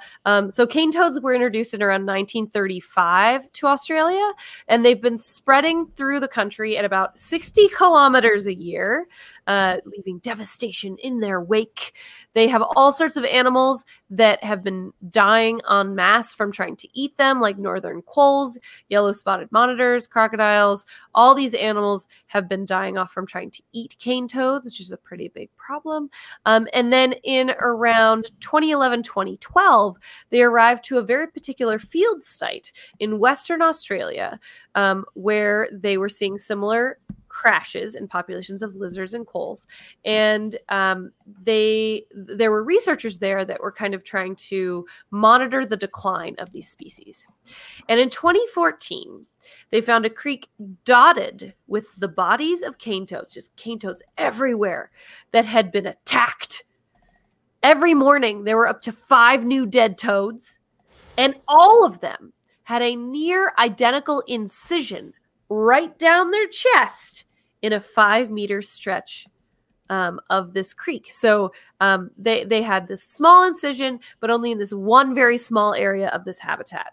So was it a bunch of high school students doing? Is it an entrance wound or an exit wound? Yeah, right. Good question. So they did post-mortem analysis on all of these toads, and they found that the heart and liver had been removed, in addition to the gallbladder, which has toxic bile salts in it. The gallbladder had been moved outside of the chest cavity. So it was just kind of been moved off to the side, but the heart and liver were gone, but not eaten. Yeah. In the medium-sized toads, so that was just the large toads. The medium-sized toads, their heart and liver was removed, and one or both of their back legs had been stripped of toxic skin, and the muscle had been eaten underneath it. This is like a weird serial killer. Yeah, cane toad episode of CSI, right? Right. We need I need bones on the case. Come on. Yeah. They need to check out the blood splatter pattern and stuff. Right? So the finding brought them to, aside from doing all this post-mortem on the toads, these researchers set up remote infrared cameras, as you do, and they found the native water rat. So the Australia's water rats, or racali, are one of Australia's beautiful but lesser-known native rats, and they have found a way to eat these toxic. Because rats can learn. They can learn and they can communicate and pass on that knowledge, which is why sometimes mousetraps just stop working on them. Yes, and this is where the hope of this story comes in, because it's only in this very small stretch of Western Australia that this has happened. But in just 2 years of the cane toad living in this space, they have figured out how to hunt this poisonous toad and to dissect them, eat their hearts and livers, avoid the poisonous skin, avoid the glands. And so they actually have been able to figure out how to eat these things. Now, That's these amazing. water rats are specifically adapted to live in waterways. They have webbed feet. They have soft, water-resistant fur. Fun fact, in Australia at one point, there was a thriving water rat fur industry. So just think about that for a minute, that you might have your finest rat fur coat in Australia at some point. It's Australia. It makes sense. Yeah, anyway. It's still post-apocalyptic. So these guys, these very, very smart rats, have figured out how to get around the poisonous nature of these toads. During the study, they captured and measured more than 1,800 cane toads in 15 days. So first think about that. 94% of these toads were medium-sized, 3.5% were small, and just 2.5% were large. So the medium toads are more common, but 3/4 of the dead toads were large. The rats like to kill the big ones. Yes. No small toads were found or observed being attacked. So the small toads were not worth their time for all that work, right? They were only going for mostly large and some medium toads. So they're not sure how the rats learned so rapidly how to safely attack and eat cane toads. One of their theories is that they have some other similar hunting strategy that they've used on other animals in the area that they now have been able to easily adjust to eat the toxic native frogs, but they are just not sure yet. So they're underestimating the rat's ability to learn and share knowledge. I mean, this is a rat thing across Right, Go but ahead. I'm just thinking, so there's so many steps of learning that has to happen here. You have to go, oh, those toads are poisonous, don't eat them, Larry died. Okay. Oh, those toads are poisonous, but only on their back and behind their eyes. Glenn died when he ate that part, but Susan didn't when she ate the legs. Yeah. And then, oh, the heart if and the we take liver this- is the best part, right? So And like, and if we flip it out. skin it, the muscle's just fine. yeah. So I think there's so many steps there. It's possible. Rats are very, very smart, but it would be a much easier jump in just a 2-year turnaround if that was the situation. So the really exciting part about this, though, is that, as Justin mentioned, they can pass on hunting strategies, and they care for their offspring for a really long time. For rats, about 4 weeks after they finish producing milk, the babies stick around and hang out with mom and dad. So this could help them spread knowledge. So Yep. they say, oh, if these tactics spread, water rats might be able to help suppress toad populations. What I'm thinking is, you take some surrogate moms and dads and you place them in other places where these water rats naturally live, after they've shown this hunting strategy, so that they can teach it to other groups of rats. Yeah, the really tricky part is, you need to make them foster parents for non-water rats. Yes. So that they can. That's tricky. That's tricky, but that would help. Yeah. I mean, so in Australia, they also have this other thing going on. Actually, it might have been New Zealand, where, no, it's got to be Australia because it's the cane toads. They have been trying to teach wild quolls and other marsupials to stay away from the cane toads. So they've been don't touch them. Yeah, they've been using negative reinforcement to try to give them some sort of adverse reaction, a loud sound or something like that. Or actually, I think the most common one is flicking them with a rubber band. So really, people, to save animals, are hitting them with rubber bands to scare them away from toads. So That makes perfect this sense. seems like a This is much good. better version of that, but it's still very exciting. It's good conditioning. Yeah, absolutely. And then my last story for the corner tonight is about robots helping invasive species. So this is coming out of NYU, and mosquito fish, which are invasive species worldwide. So there are still some places where they're supposed to be, but there are a lot of places where they're not supposed to be.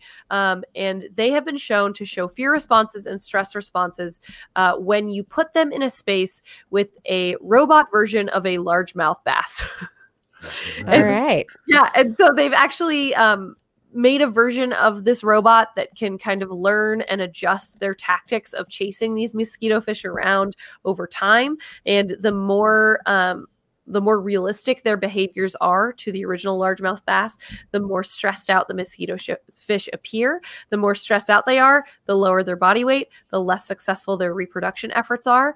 And in theory, that could help the population, reduce the population of this invasive species. The one thing they don't mention, though, in this article, I will bring up, what if anybody else who's native gets scared by these robotic largemouth bass, that their entire job is to scare you? Just a thought. Right. How does it? Yeah. It's not going to be a laboratory situation if you're taking them out into the wild, right? Yeah. So, I mean, it's all well and good for the mosquito fish, but to scare them away. But for a fake animal that, a predator is scary because it's hungry. It doesn't hunt all the time. And so if you throw a robot in there that's acting like it's hunting all the time, that could really stress out animal populations that are not your intended target as well. And aren't there other, there have got to be better solutions for the mosquito fish than scary largemouth bass. Yeah, I don't know. Or is this something like, are rivers so undiverse? We have in cities, to get rid of the crows, the hawk that they fly around town to scare the crows away. So that they don't roost over the cars and do all that kind of stuff. So we do this kind of naturally without robots in some situations, and it seems to work very well. So I don't know, it could work, but what? Robots? Yeah, well, and plus you have to deal with the really angry fishermen, fisherwomen, who accidentally pull up a robotic largemouth bass. You'd hope that would not happen. Can't eat that for dinner. This robot's not going to cook up well. No. Might as well go have some tea. Tea? Tea. Well, if you're British, maybe you'll have a cuppa. The cup of tea, researchers just have reported finding microscopic plastic particles in tea. According to the American Chemical Society's Environmental Science and Technology, researchers looked at these newfangled bags that you could buy a tea and there's like the silky bags and well, they're not necessarily silk. They're usually a kind of plastic, actually. Oh, great. Yeah. And so using electron microscopy, the team found that at brewing temperature, a single plastic bag released about 11.6 billion microplastic particles and 3.1 billion nanoplastic particles into the water. This is really high, thousands of times higher than other reports for different kinds of food. They treated water fleas, Daphnia magna, with the plasticky nanoparticle and microparticle water. And the animals survived, but they did have some abnormalities. I guess they weren't exactly normal.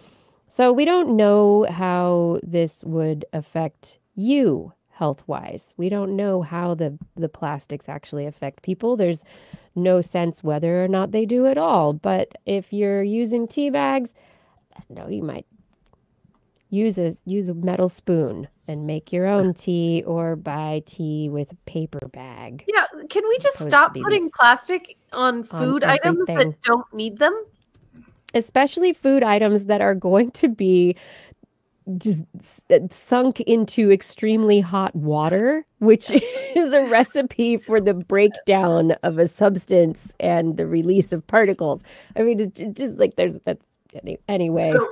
So really, anytime you put it into something that's got plastics into solution of water, you're going to run into this problem.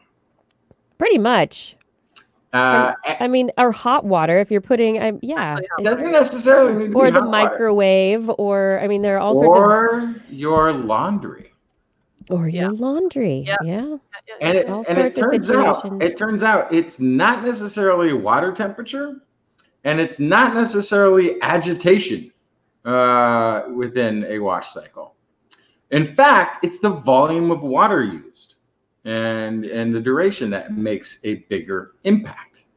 According to recent research done on the delicate wash cycle in your washing machine by researchers at Newcastle University, they show that the delicate cycle, which tends to use less agitation and more water in the wash cycle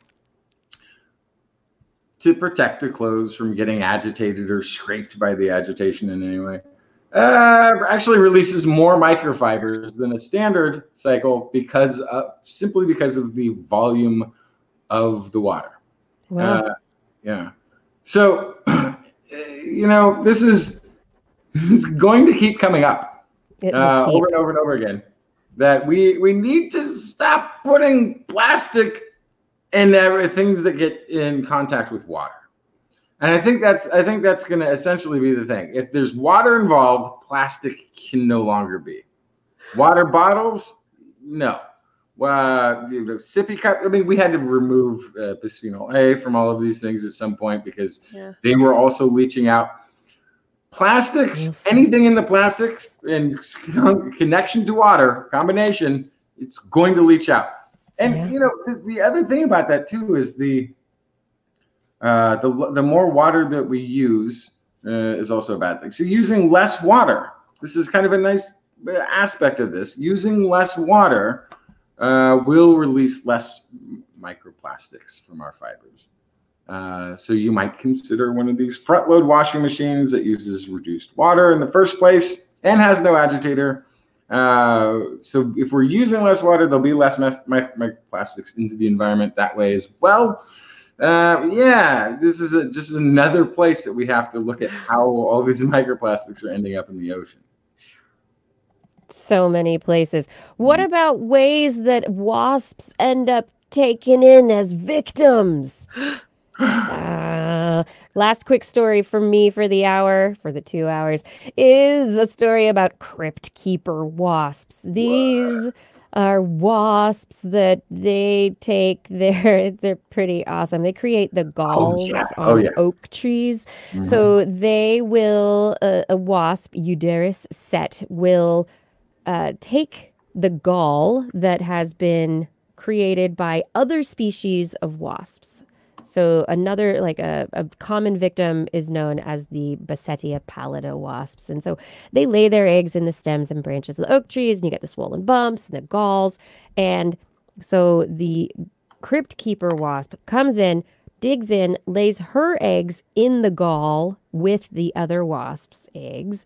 The larvae camp out there next to the hatchlings that are there and burrow into their bodies. And when the hatchling of the prey species, the victim, is ready to chew its way out and get out of the gall, the crypt keeper somehow, and they don't know how the crypt keeper does it, but the crypt keeper makes the host chew a hole in the gall that's too small for them to get out, so their head gets stuck. And they're stuck. And then they're not going anywhere, so they become food for the larva for the crypt keeper wasp. And so then when the crypt keeper wasp larvae are grown and they want to leave the gall, well, of course, they just chew right out through the host's head because that's the easiest exit point. It's softer than eating out through bark of a tree. Cool. So anyway, the new news here is that researchers publishing in Biology Letters, they looked at 23,000 galls, and they found that they contained over 100 different species of oak gall wasps. And they found that the crypt keepers were parasitizing 6 different species of wasps. And so they parasitized out of these 23,000 galls, 305 wasps from these 6 different species. So they don't focus, the crypt keepers don't focus on one species of these gall-producing wasps. They're not picky. They are pretty much just gonna, there's a gall, I'm gonna put my larva in there. Yeah, and which means their mind control compounds are pretty broad. Broad, exactly, and not specific. The one thing that they don't like in a gall are galls that are covered in fur or spikes. Good reason to get that rat fur coat from Australia. There you go. Yeah, exactly. Oh, wasps with galls. Put a little rat fur coat on there. Avoid your crypt keepers. Last story, Blair? Yes, your cat likes you. So many people. What? So many people sent this story to me, and I just love it that somebody decided at Oregon State University to use their secure base test, which is a space where they have humans and cats interacting with each other in a spatial environment and seeing their response to one another. They had all these behavioral scientists studying it as it was happening. They did the same test that they've done in the past with dogs, who everyone assumes is very connected to their owner, right? And with infants, definitely connected to their parent. I did not say owner. It was close. Well, anyway, the thing is, you're measuring for 2 different categories of responses out of kittens or dogs or infants, securely attached or insecurely attached. And the ratio of secure attachment, around 65%, to insecure attachment, approximately 35%, was consistent among cats, dogs, and infants, which means your cat is just as likely to be attached to you as a dog or a child is. Duh. Yeah. Duh, for sure. Duh. Yeah, but with the leverage behind it of you are their source of food. Now, for the dog, For I a think dog the dog, also, for a child also, it's Yeah. all wait. For a child, I think social it's structure is important. We're just gonna yes. I think for dogs and infants, the social structure is a very important compound to this. My cat I likes me for more than think just for the cat, food. it's purely strategic. Well, Too big so to the eat. problem with that, though, Justin, I is don't that think so many so. cats are grazers and they just have food out all the time, which means they don't need a pet from you to get their Yeah. food. Yeah, In fact, the in food's some always cases, there. dogs are more dependent on coming to you and seeking attention in order to get a treat or their dinner. And so cats, in some ways, have less food-based motivation to seek out interaction with you than dogs do. I So think it's just marking their territory. My cats love me. My cats, I will be down here in the basement, and the cats, I will hear them go, meow, meow, meow, meow, and they come running down the stairs, meow, meow, meow, meow, and they have this Rub little their heads meowy sound. against you. No, and they come down, and they've got a little toy mouse in their mouth, and then they drop it at my feet, and they go, meow, meow, meow, and they meow at me, and then they get pets. And They they're think so yeah, and happy. so Justin, They brought just to me a dead clarify- mouse. They're helping Yeah, me. that means They're they love you. they So love me. last little bit of clarification, just because I know Justin wants to hear some hard science here, is that this is a real behavioral measurement of whether they are using a human as a source of security in a situation that they are unfamiliar in. And so in the grand majority of cats, in this case, the same percentage as infants and dogs, the cats showed behavior that their owner was a source of security for them. So they tested their behavior in this room, first both of them going in together, the cat being left alone for a while, and then the human coming back. And based on that interaction specifically, they felt that they could measure that there was this secure relationship between the cat and the human. Eh. I have a secure relationship with my cats. That's all I need to know. That's all I need to know. And you know what? That's all we all need to know this week. Well, that's not true. There's so much more to know. I hope these stories tonight led you to ask more questions, and maybe you're going to go look something up. Maybe you're already looking something up because of our conversations tonight, because of the stories that we had. Thank you for joining us this evening. We have come to the end of another show. And now I would love to give shout outs to our wonderful volunteers who help us out. Identity 4 for recording the show. Thank you so much. Gord McLeod in the chat room. Thank you. Thada for helping us with the show notes and the show descriptions and the social media. Thank you for all these things. And thank you to our Patreon sponsors. Which, of course, I didn't put all the things in the right place, and it's going to take me... I'm almost there. I'm looking for clicking the links. I'll get there in 5, 4, 3, 2... Thank you to Paul Disney, Andrew Swanson, Craig Landon, Andy Groh, Ed Stu Pollock, Philip Shane, Ken Hayes, Harrison Prather, Charlene Henry, Joshua Fury, Steve DeBell, Alex Wilson, Tony Steele, Richard Porter, Mark Mazzaros, Jack, Matthew Litwin, Jason Roberts, Bill K, Bob Calder, Time Jumper 319, Eric Knapp, Richard Brian Condren, Dave Neighbor, Donald Mundis, Sarah Forfar, Dan K, Matt Bass, Darwin Hannon, Patrick Pecoraro, Ben Bignell, Jean Tellier, John Gridley, Corinne Benton, Adam LaJoy, Sarah Chavis, Rodney, Tiffany Boyd, John Bertram, Mountain Sloth, Seth O'Gradney, Stephen Albaron, John Ratnaswamy, Dave Friedel, Daryl Myshak, Paul Ronovich, Sue Doster, Dave Wilkinson, Noodles, Kevin Reardon, Christoph Zucknarek, Ashish Pants, Ulysses Adkins, Artyom, Rick Ramus, Paul, John McKee, Jason Olds, Brian Carrington, Christopher Dreyer, Lisa Suzuki, Jim Drapode, Greg Riley, Sean Lamb, Steve Leisman, Kurt Larson, Randy Garcia, Rudy Garcia, Marjorie, Gary S., Robert, Greg Briggs, Merida Minish, Christopher Rappin, Flying Out, Aaron Luthen, Matt Sutter, Mark Hestenflow, Kevin Parachan, Byron Lee, and E.O. Thank you for all of your support on Patreon. If you are interested in supporting us, you can find information at patreon.com/thisweekinscience. Click the Patreon link at TWIS.org. Remember, you can help TWIS out by telling your friends about us. On next week's show, we will be back once again with more science news for you, broadcasting live online at 8 p.m. Pacific Time, twist.org/live. You can watch and join our chat room, but don't worry if you can't make it. You can find past episodes on YouTube or there at twist.org. Thank you for enjoying the show. TWIS is also available as a podcast. Just Google This Week in Science anywhere in your iTunes type device, and it should pop right up. Or in anywhere, Apple Marketplace. Apple's got us covered. For more information on anything you've heard here today, show notes will be available on our website. That's at www.twist.org, where you can also make comments and start conversations with the hosts and other listeners. Yes, or you can contact us directly. Email Kirsten at thisweekinscience.com, Justin at twistminion@gmail.com, or Blair at blairbaz@twist.org. Just be sure to put TWIS somewhere in the subject line. Otherwise, your email will be, what is it, Blair?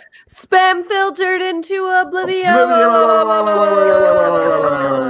You can also hit us up on Twitter, where we are at TWIS Science, at Dr. Kiki, at Jackson Fly, and at Blair's Menagerie. We love your feedback. If there's a topic you'd like us to cover or address, a suggestion for an interview, a haiku that comes through in the night, please let us know.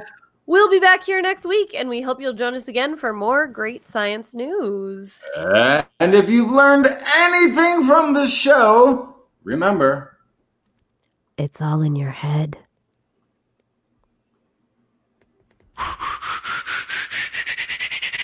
This Week in Science.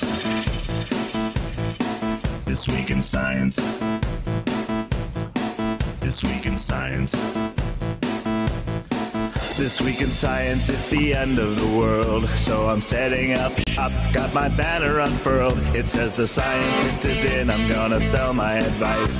Show them how to stop the robots with a simple device. I'll reverse global warming with a wave of my hand. And all it'll cost you is a couple of grand. 'Cause this week's science is coming your way. So everybody listen to what I say. I use the scientific method for all that it's worth, and I'll broadcast my opinion all over the earth. 'Cause it's This Week in Science. This Week in Science.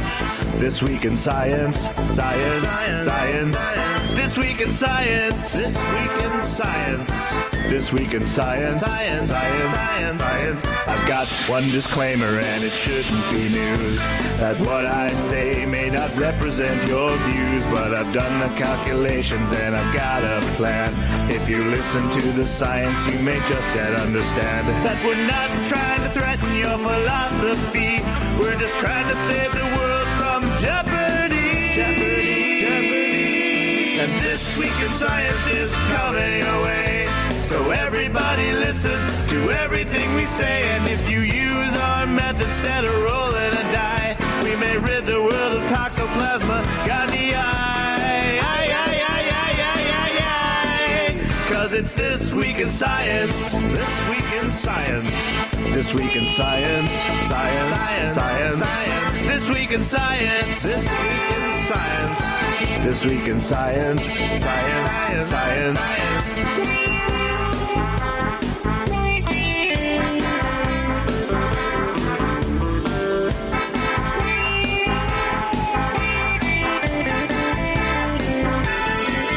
Got a laundry list of items I want to address, from stopping global hunger to dredging Loch Ness.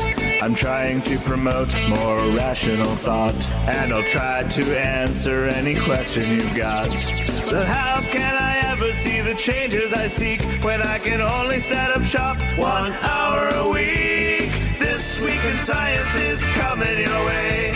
You better just listen to what we say, and if you've learned anything from the words that we've said, then please just remember it's all in your head. 'Cause it's This Week in Science. This Week in Science.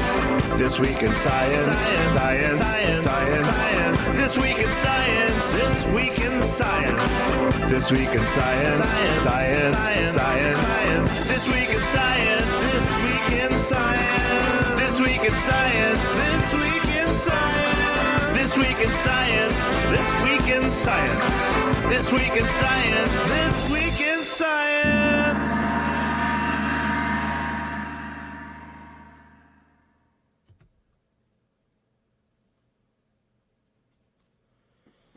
That would be the end of another show. That would be the end of another show. We did it, don't you know? We've come to the end, my dear science friends. The end of another TWIS show. So I was just looking at my agenda for next week since I'll be in Churchill. Gosh darn it. My memory. Okay. So I was just looking and I was like, hold on. I'm going to the run sheet right now. Okay. And I'm going to cross you off. Great. Yeah, because I was like, oh, maybe I'll try to Skype in. Like they want us to be doing media outreach while we're there, so wouldn't that be great? And then I was looking, I was like, what is Wednesday? Of course, Wednesday night is the night that we are staying in the Tundra Lodge, which is the converted train. So cool. We are all in bunk beds in one space. That's and not gonna work. Lights out is at 9, which is 7 here. Because we're heading out onto the tundra at 7 the next day. Oh my, that's so exciting. So, oh my goodness. It does not sound like there's any way I'd be able to be here. No, it does not.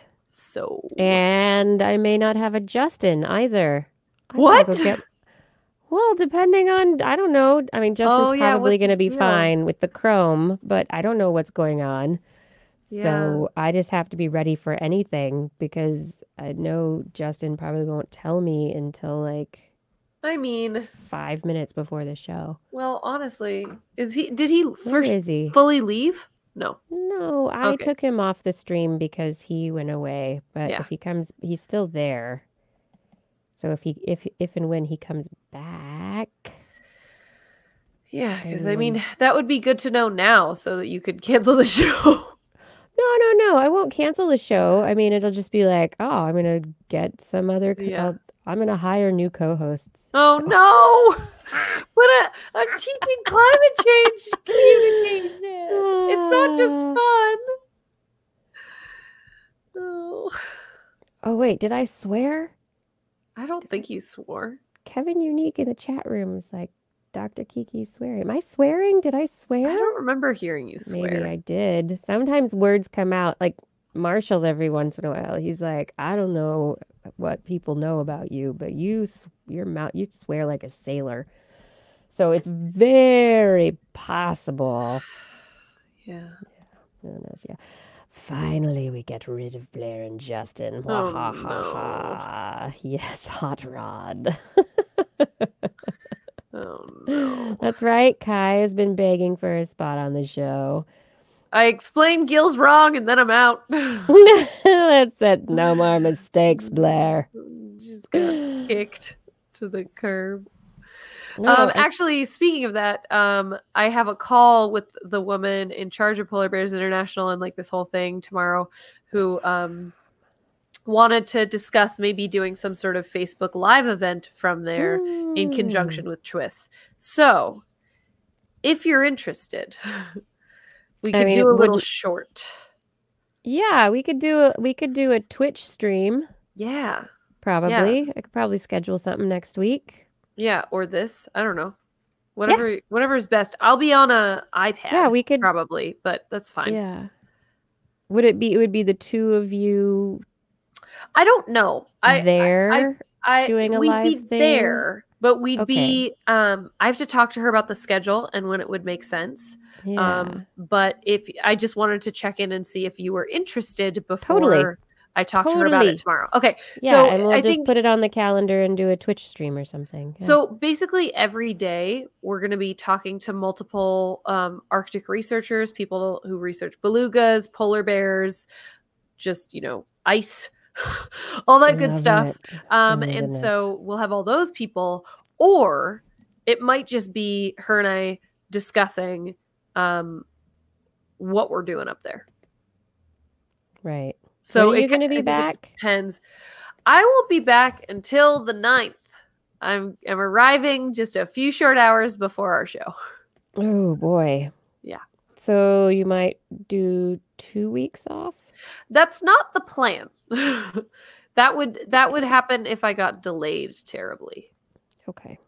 But I'm supposed Good to to be know. back in time. The SFO construction will be long done by then. So I should not, fingers crossed, knocking on all the wood, have any trouble getting back for Okay. the show. And I'm going to do all my prep in the airports on the day. So I should be able to just...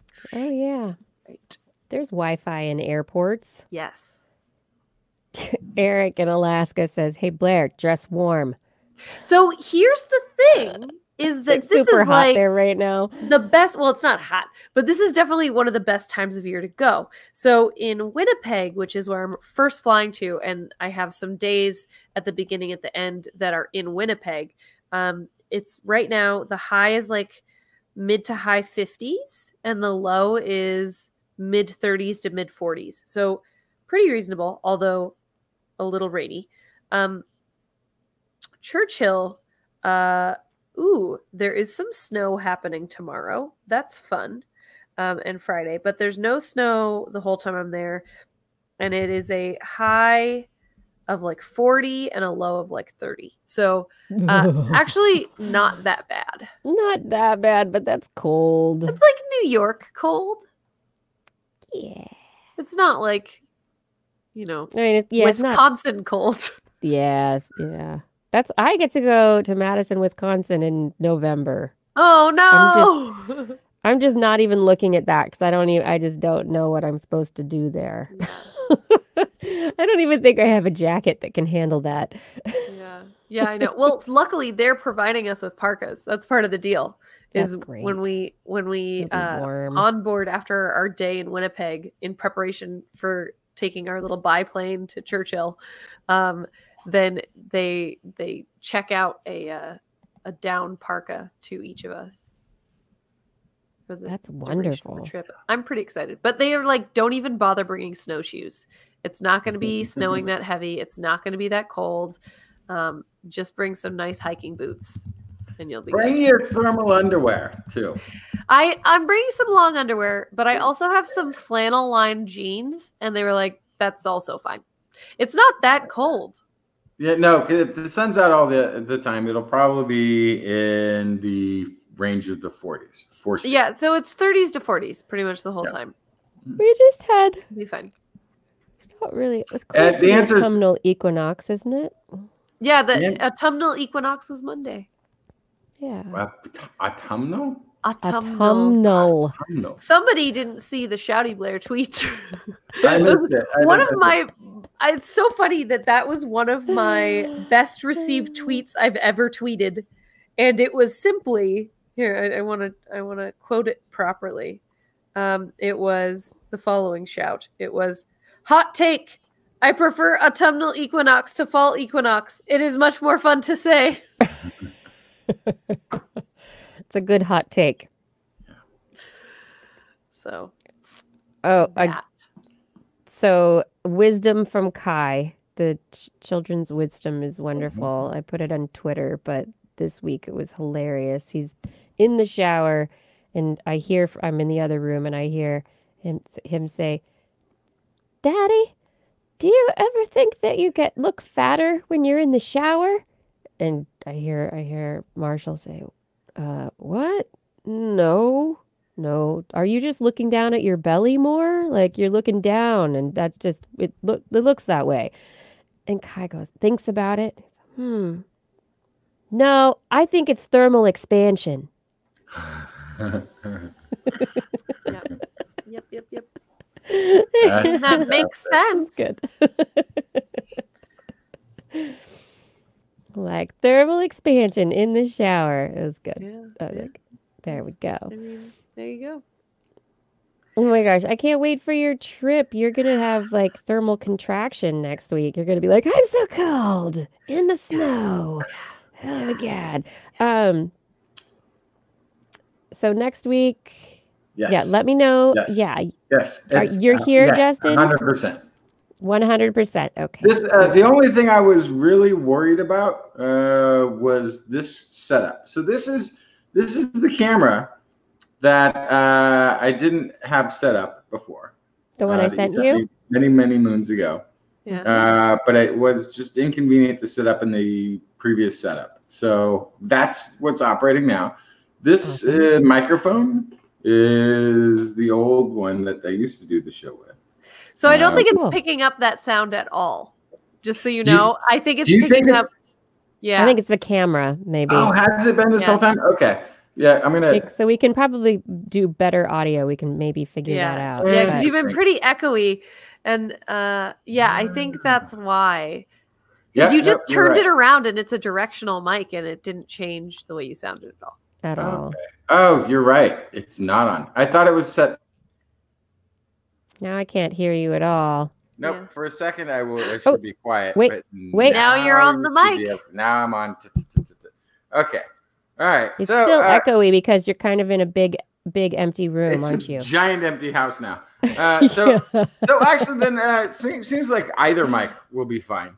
Yeah. Camera works. My main concern actually was whether or not I could get all these components in and be able to dial in to the platform here. And all of that seems to have worked. That was the only thing.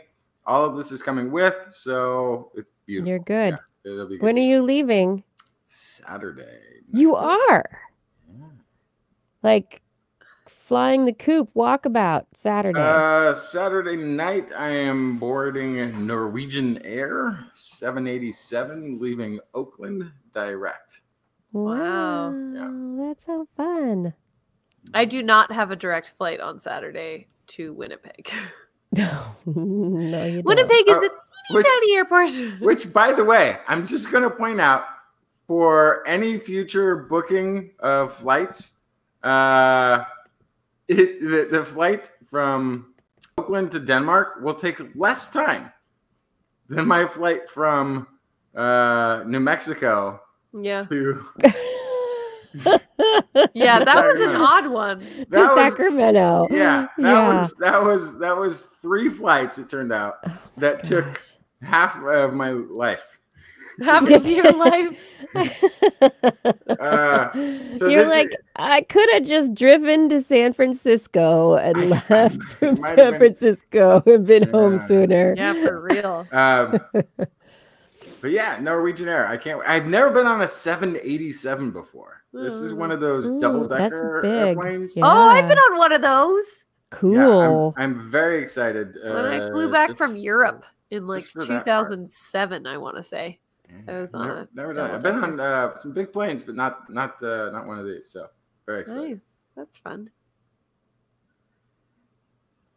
Yeah. That's awesome. So you're leaving Saturday. Blair, you head out on Monday? Saturday. Saturday. Both Yeah. of you are heading.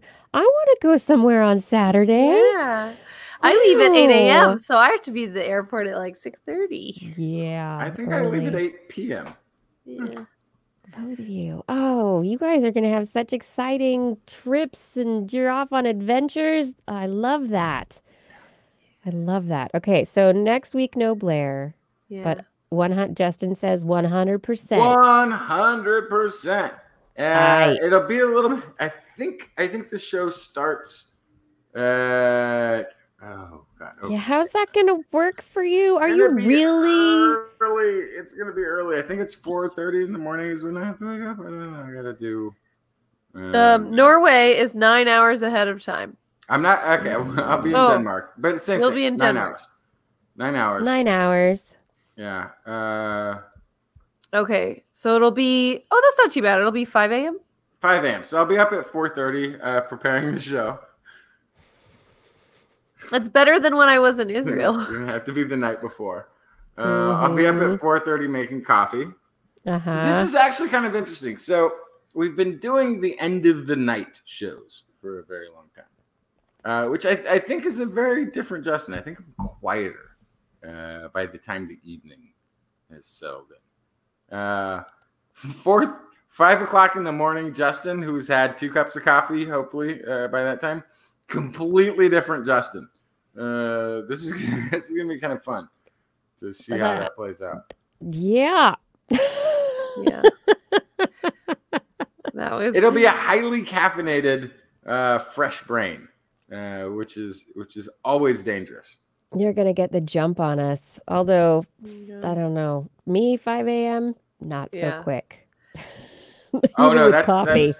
That's just in prime time. Yeah. So I'm realizing when I did my broadcast from Israel, it was when we still technically started at 7:30.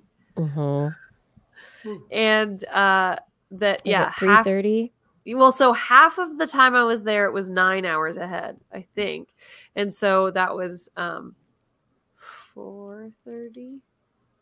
So I was got up at like 3:30. 3:30. Yeah. I don't remember.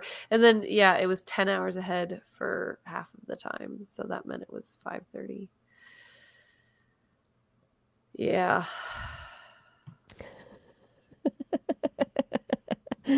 Oh, time differences. All right, Justin, you can do this next week. You can do Justin, you got to carry my half of the show. Okay, Justin's Animal Corner. I'll bring it. Yeah, no problem. I'm good at that. I know like 5 or 6 things about animals. It's just gonna be cat bashing the whole time. He's like, this is why science says cats suck.